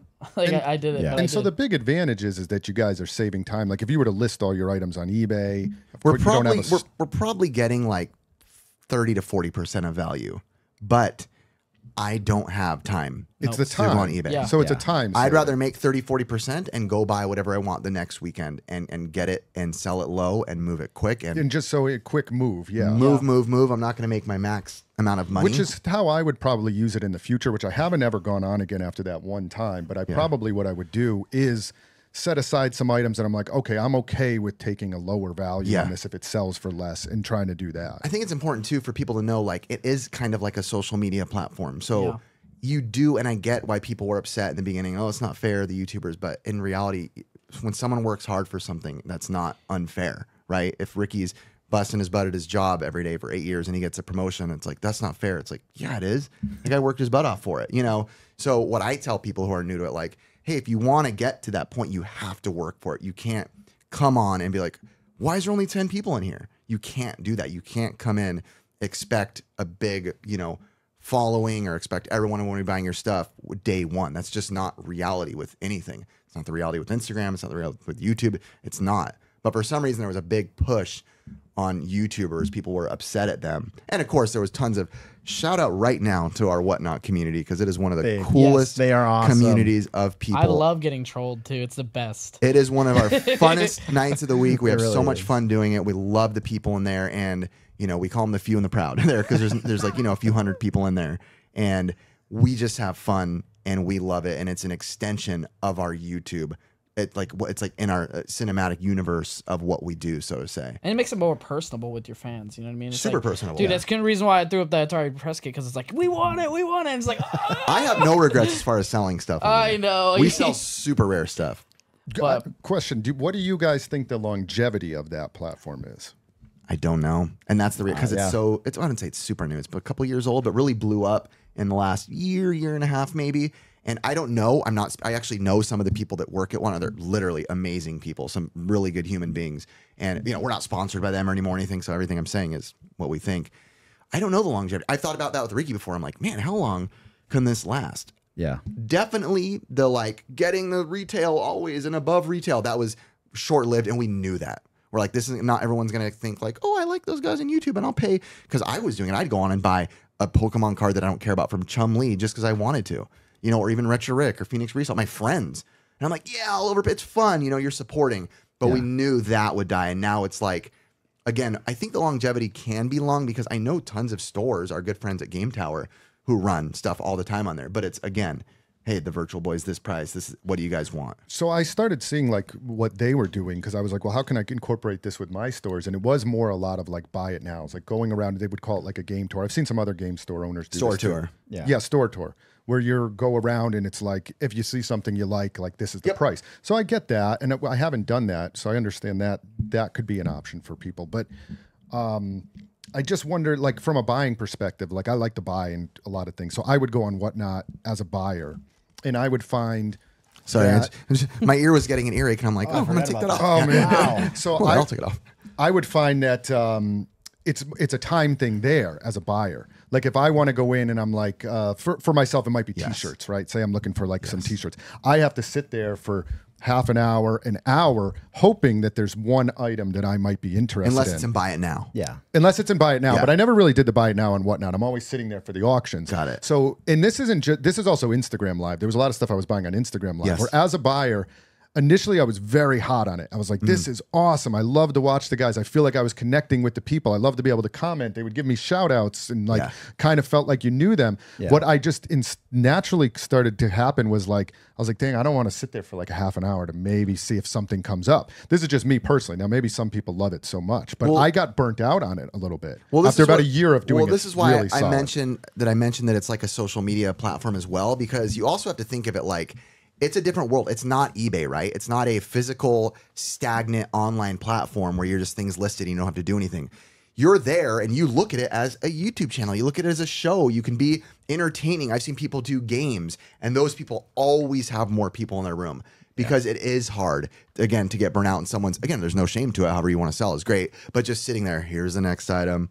5 minutes later, all right, here's this one. Maybe I'll list. But if you're having fun, you're engaging, you're doing games, or just, you work out that type of more dry thing works for you, that's great. But I tell people, you got to look at it as in a way as to, would you want to watch that? And one of the biggest compliments that we ever got on that is people saying, I don't even buy stuff. I just like to hang out because it's fun.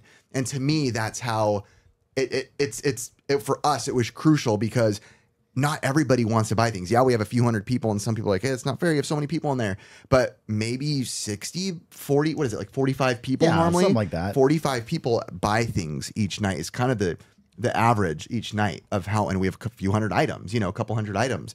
So I think that being aware that, it is easy to get burnt out on, because some people look at it as just like, pretending like they're an eBay store. So you're just kind of like chilling, like, here's that. But you have to realize as a viewer, they can get impatient, like you said, and be like, I got to dip, I think what helps us out too, though, is like all the stuff we're selling, like most of it is swap meets. So in my head, I'm like, oh, I paid this much for it at the swaps. I'm like, okay, cool. I at least made back what I wanted. It's paying for what we're doing so it's paying for our hobby. It's awesome. I mean, we make a little more, but Ricky just easy to restock. You just hit a huge point. Yeah. And I think that's the sustainability depends on how you're acquiring your stuff, right? Yeah. Sustainability is very short-lived if you're paying 90% or 80% of what things are worth, right? But when you're like us and you're going to swap meets and you're searching, you're digging, people have to realize that too. We're putting in the time, the energy, the effort every weekend, 5 a.m, taking time away from our family, talking to vendors, building relationships, driving to booths to get things, driving to stores to get things,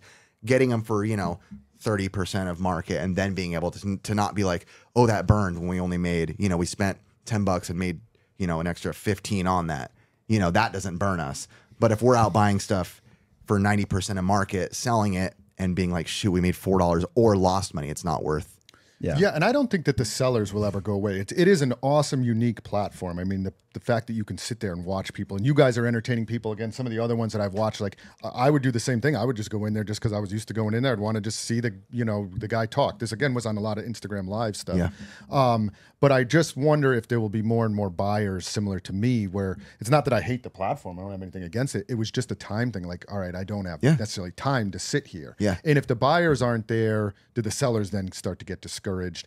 And I'm talking long term, like 10 years from now. Though. Is it, and even I had talked with Whatnot just a little bit. We were looking at having them a sponsor of Retro World. And just from in some talkings with them, they had kind of indicated that they were most interested at that time of like getting more buyers. That was their thing. They wanted more buyers on there. Sure. I don't think they were having a tough time getting sellers. Yes. They wanted to keep buyers on there. Yeah. So that's my only thought with it is not so much from a selling perspective, just how long that can last. Yeah, and I think that's why they're smart. Like any brand, anything in the world, what do you do when you turn on TV? You bring someone in that has some of a following, whatever it may be, to talk about it so more people are exposed to it. It's not going to be for everybody. Right. But it gets that's why they have on YouTubers or people from, heck, they have celebrities on there all the time. They had Post Malone. No, but it was Rolling Loud. They did Rolling Loud on it, and they sold all their merch on there. Yeah, they had the cast and they had 7,000 people watching. Cast of Cobra Kai was on there. They have real people because that's their goal, which is smart. They want to get, of course they'll get more buyers as well, but more sellers as well, but they want to get buyers there so it makes sense for the sellers. Yeah, I think the buyers is the base. Well, they're mutually. Yeah, you need both for sure. Have to, because you need that cool stuff like Rolling Loud. You need guys like you. Yeah. But the buyers 100% have to be there. Yeah. We love it as far as us, again, not sponsored. We not only have a good time, it funds our collecting. We don't get rich off it by any means. We make a little bit of money at most for all the work we put in, but it's an experience for us. It's with the community. We make a little money, and it basically lets us game hunt for free on the weekends for us. I think what's fun about it. Yeah, I think what's fun about it is that we're kind of running it like a production, like a show. Like every time we go on Thursday, we go to dinner together, and then it's like, all right, showtime, and it's like we're having a good time. Like this. Yeah.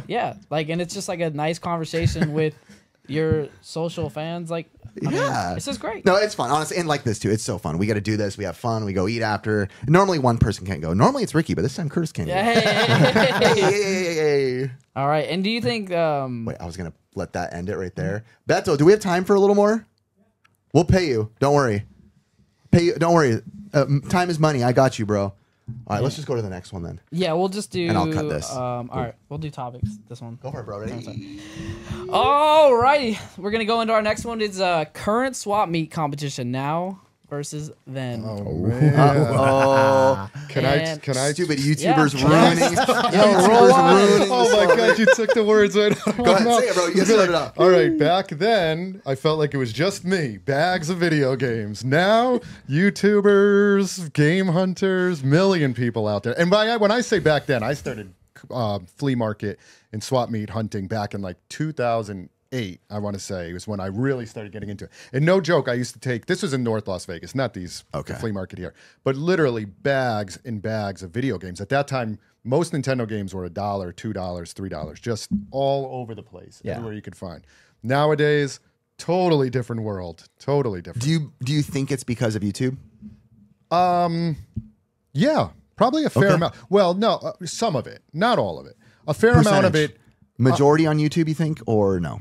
Probably 50% at least. Because, and it's not just you guys, of course. I mean, there's been thousands of game hunting videos for a solid many, many years now. And people love it. You know, it's exciting when you, and I like to watch them still. I like, even though I go out and hunt, I'll watch you guys hunting, you know, to see what you guys are getting. Like, it's awesome to watch that I think I have to point out, because so many people have made it clear that they don't know. We have another, and most people don't know when I see the comments. We have another YouTube channel called Pixel Game Squad coming up in 100K where it's all about game hunting. So I just have to point out, because so many people are like, what are you talking about, this other game? You guys don't game hunt, you're a podcast. So yeah, okay. Yeah, so, and it's okay. I mean, really the way around it is get there earlier. You're now like a you know, vampire hunter almost. You have to be there at 4 in the morning, it seems like 4:30, versus I used to roll in at like 9, 10 o'clock. Ricky, do you think that what the competition is now is a lot of it's because there is more? Plain and simply, the answer is there's a ton of competition now. Tons. Do you think that we play, not necessarily us, but game hunters on YouTube play a huge part, or do you think it's something else? I think it is a little bit us. I just think it's people like realizing like, dude, I forgot about this and I want it now. Like think of all the shows nowadays. Like when I watch Toys That Made Us, or what's that show with the kid? Wonder Years, The Simpsons, Married with Children. Dude, you're throwing my head off now. Bundy. At Goldberg's. So when you watch the Goldbergs, I want to buy like all that stuff. Like I want my old Transformers again. I'm like, dude, I have Transformers, but I want more. Like I feel like all these shows are also coming out, like showing you back what you had back in the day. You're like, dude, I want that. I forgot all about that. So I feel like it's a lot of YouTubers because. Well, and not even the game hunters also, because yes, I'll say plead guilty when we're guilty.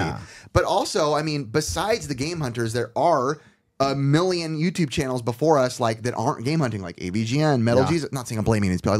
By the way, Metal Jesus, shout out. I love you, bro. He watches the channel. We love you.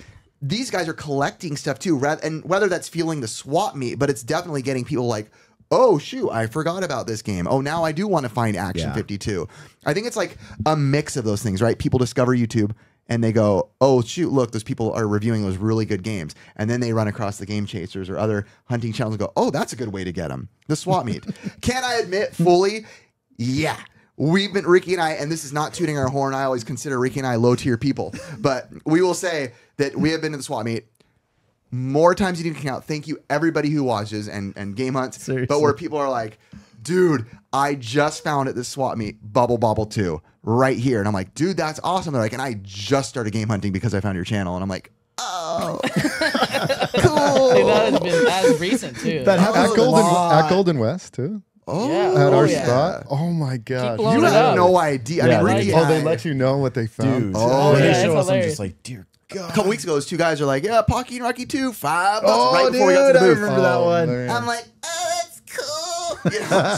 So how it's evolved for me now at the swap is when I used to hunt back in 08, and for years and years and years after that, I was always just video games, video games.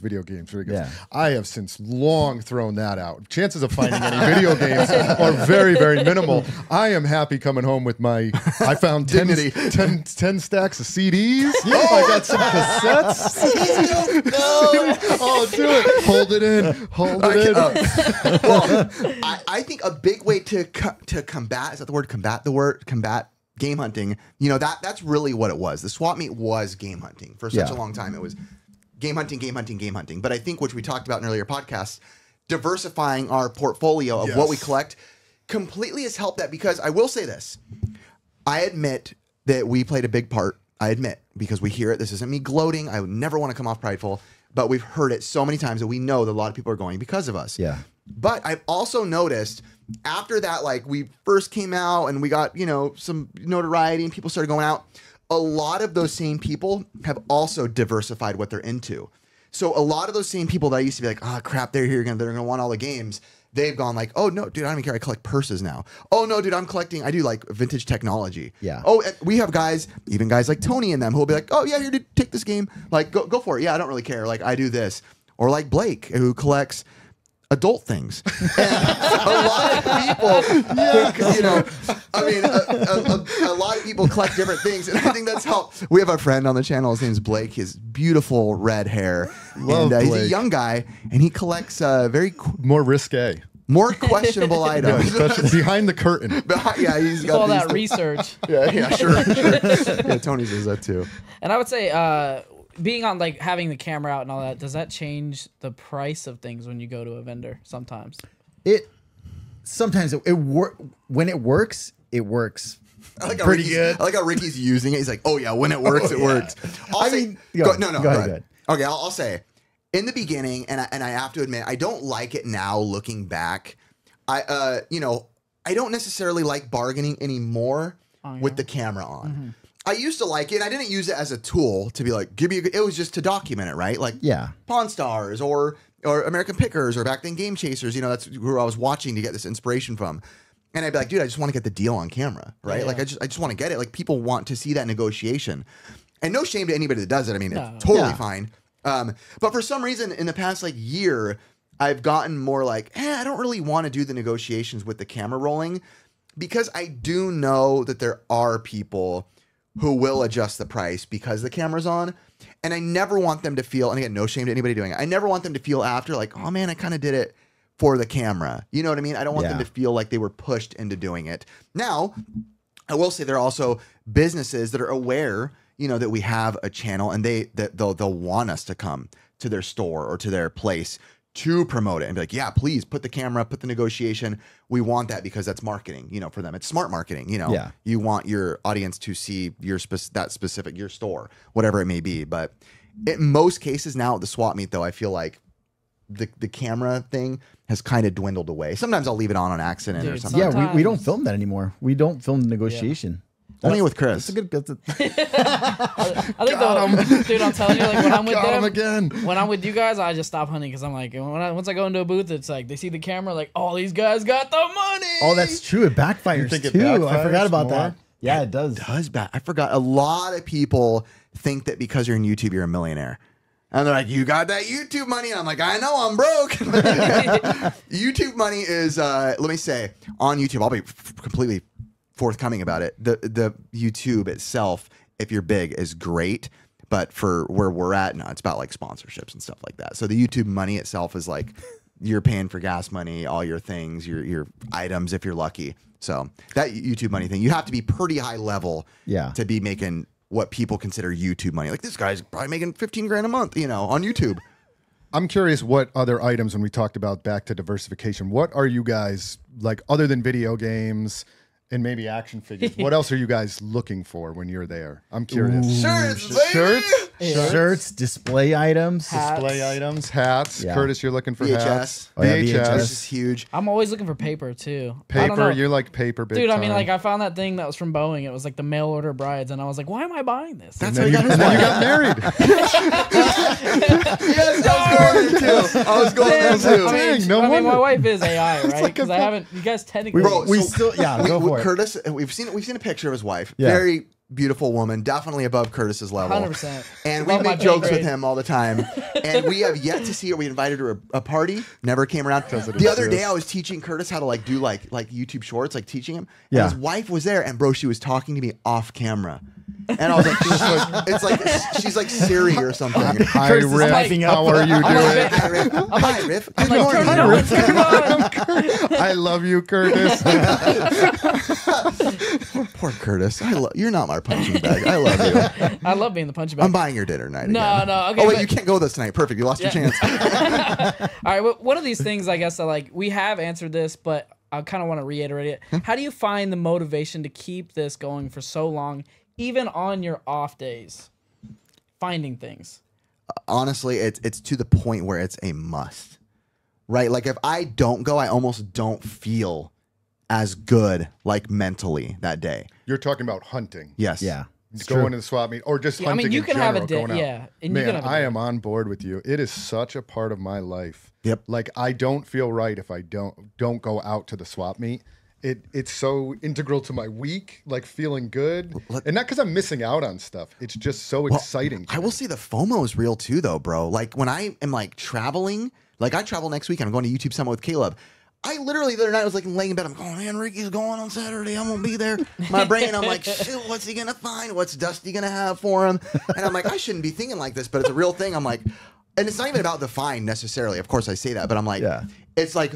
That moment, I want to be there with Ricky and Chris and Curtis and Tony when they find that out and go, dude, and I see the little smirk on Ricky's face when he's like stumbling and Curtis is over there and everyone. It's a motivational must, and that's what keeps me motivated. Is just the fact. It's almost like going. I heard someone make a reference saying that he doesn't even drink coffee.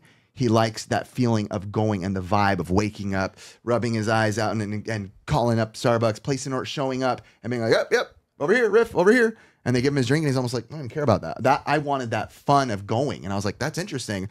I judged for a second in my head, but I'm like, wait, that's obviously, of course, I care about the items, but in my head, I'm like, that's kind of how I am with the games. Like I want that fun of going to get the items. So I got over that, like, I still love the hunt, love finding stuff, hunting in general for all sorts of different things.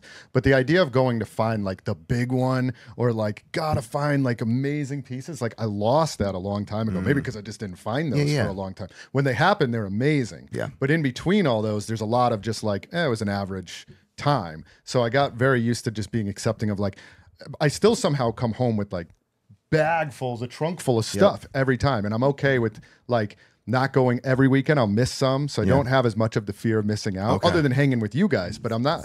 I'm much more. You do still? No. So for me, it's more of a like we've talked about it. It's more of like stress reliever. Like this is like where we go. It's our little world. Like where we. Yeah. I don't know if it's social interaction. Yeah, and we got all the boys, dude. It's not. It's fun to go because all the boys are there. It's like you meet so many people, so make so many friends. It's very rare. I will tell you, from years of doing this on YouTube, a lot of the comments are people saying, you guys don't know how lucky you are. Not about the swap meets, but to have a group of buddies who show up week after week and go hang out and just be buddies together. And I think that's something you couldn't. And it's funny, I've almost moved like 10 times. And I swear on my life, you guys think I'm kidding. One of the things that holds me back that I tell my wife is like, I can't leave. Like, I can't leave my boys.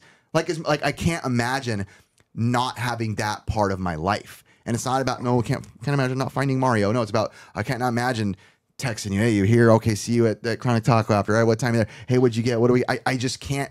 That feeling of not having that to me, I don't know if it's like a child like needing to wean off of a blanket or something, but my brain's like, I need that. Like you said, it's like, I've heard Ricky at times when he's like, yeah, I can't go this weekend. And he's like, and I can hear it in his voice. He's like, I tell my wife, like, no, I need to go. Like I ask my wife every Friday night, I'm like, we doing anything on Saturday? She's like, nope. I'm like, okay, I'm going to the flea market. I'm just glad my wife doesn't wake up in time for that. Like, well, you can't set the AI to turn on until after 8. She's still charging.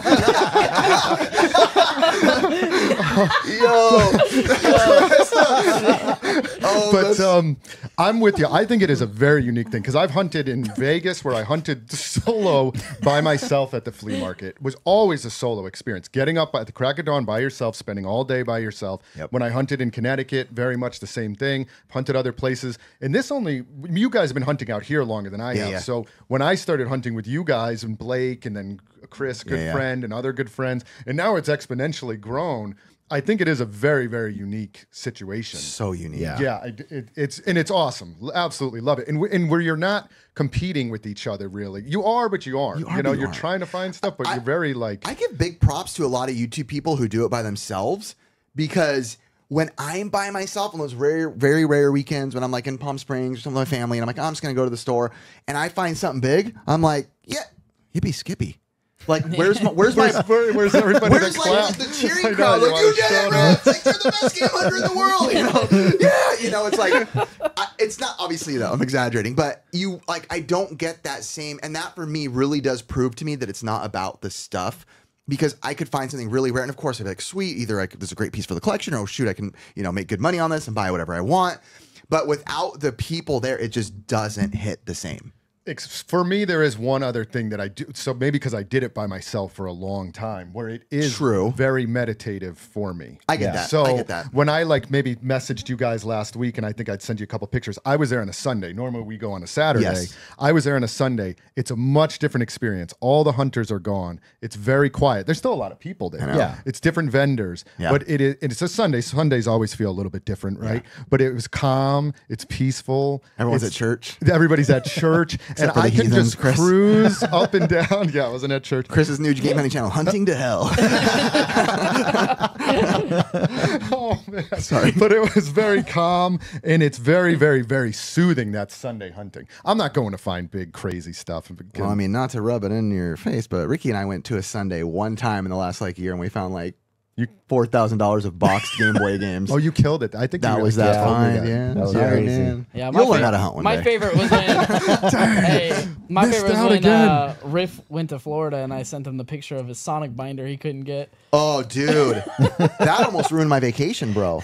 I was on vacation with my family, and we were in Florida for a really rad weekend and just hanging out. And he sends me a picture. He's like, "I found Sonic animation stuff," and I was like, "No, you didn't." And he sends me a picture. I'm like, honey, is there I think I left the stove on. We should probably cancel this vacation and get back home, man. You just see him start to put the gas on. He's like, I'm not going home. And this is when he's like, oh, and the Mario stuff's coming. And this was all that big animation thing we had. And this was like a big deal. And I literally remember being so this was one of the few times it was about the item. And he's like, what are you willing to pay on this stuff? Because he's like, I'll go in with you, do this and that, And I literally texted him back, whatever it costs. Whatever it costs. He's like, I found Mario Brothers animation stuff. And he's like, how much do you go? And I said, whatever he says, pay it. And we don't need to disclose what we got it for. But we still get paid up. But it was, yeah.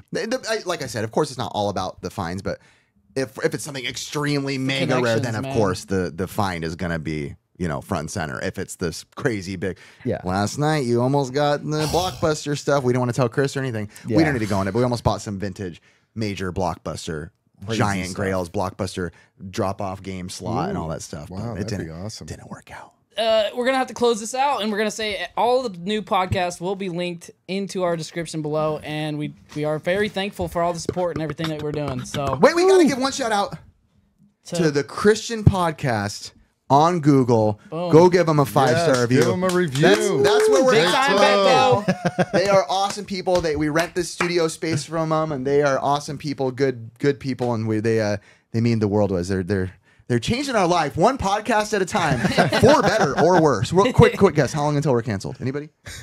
One more. Probably make it one more. All right. It's good knowing you guys. See you on Spotify.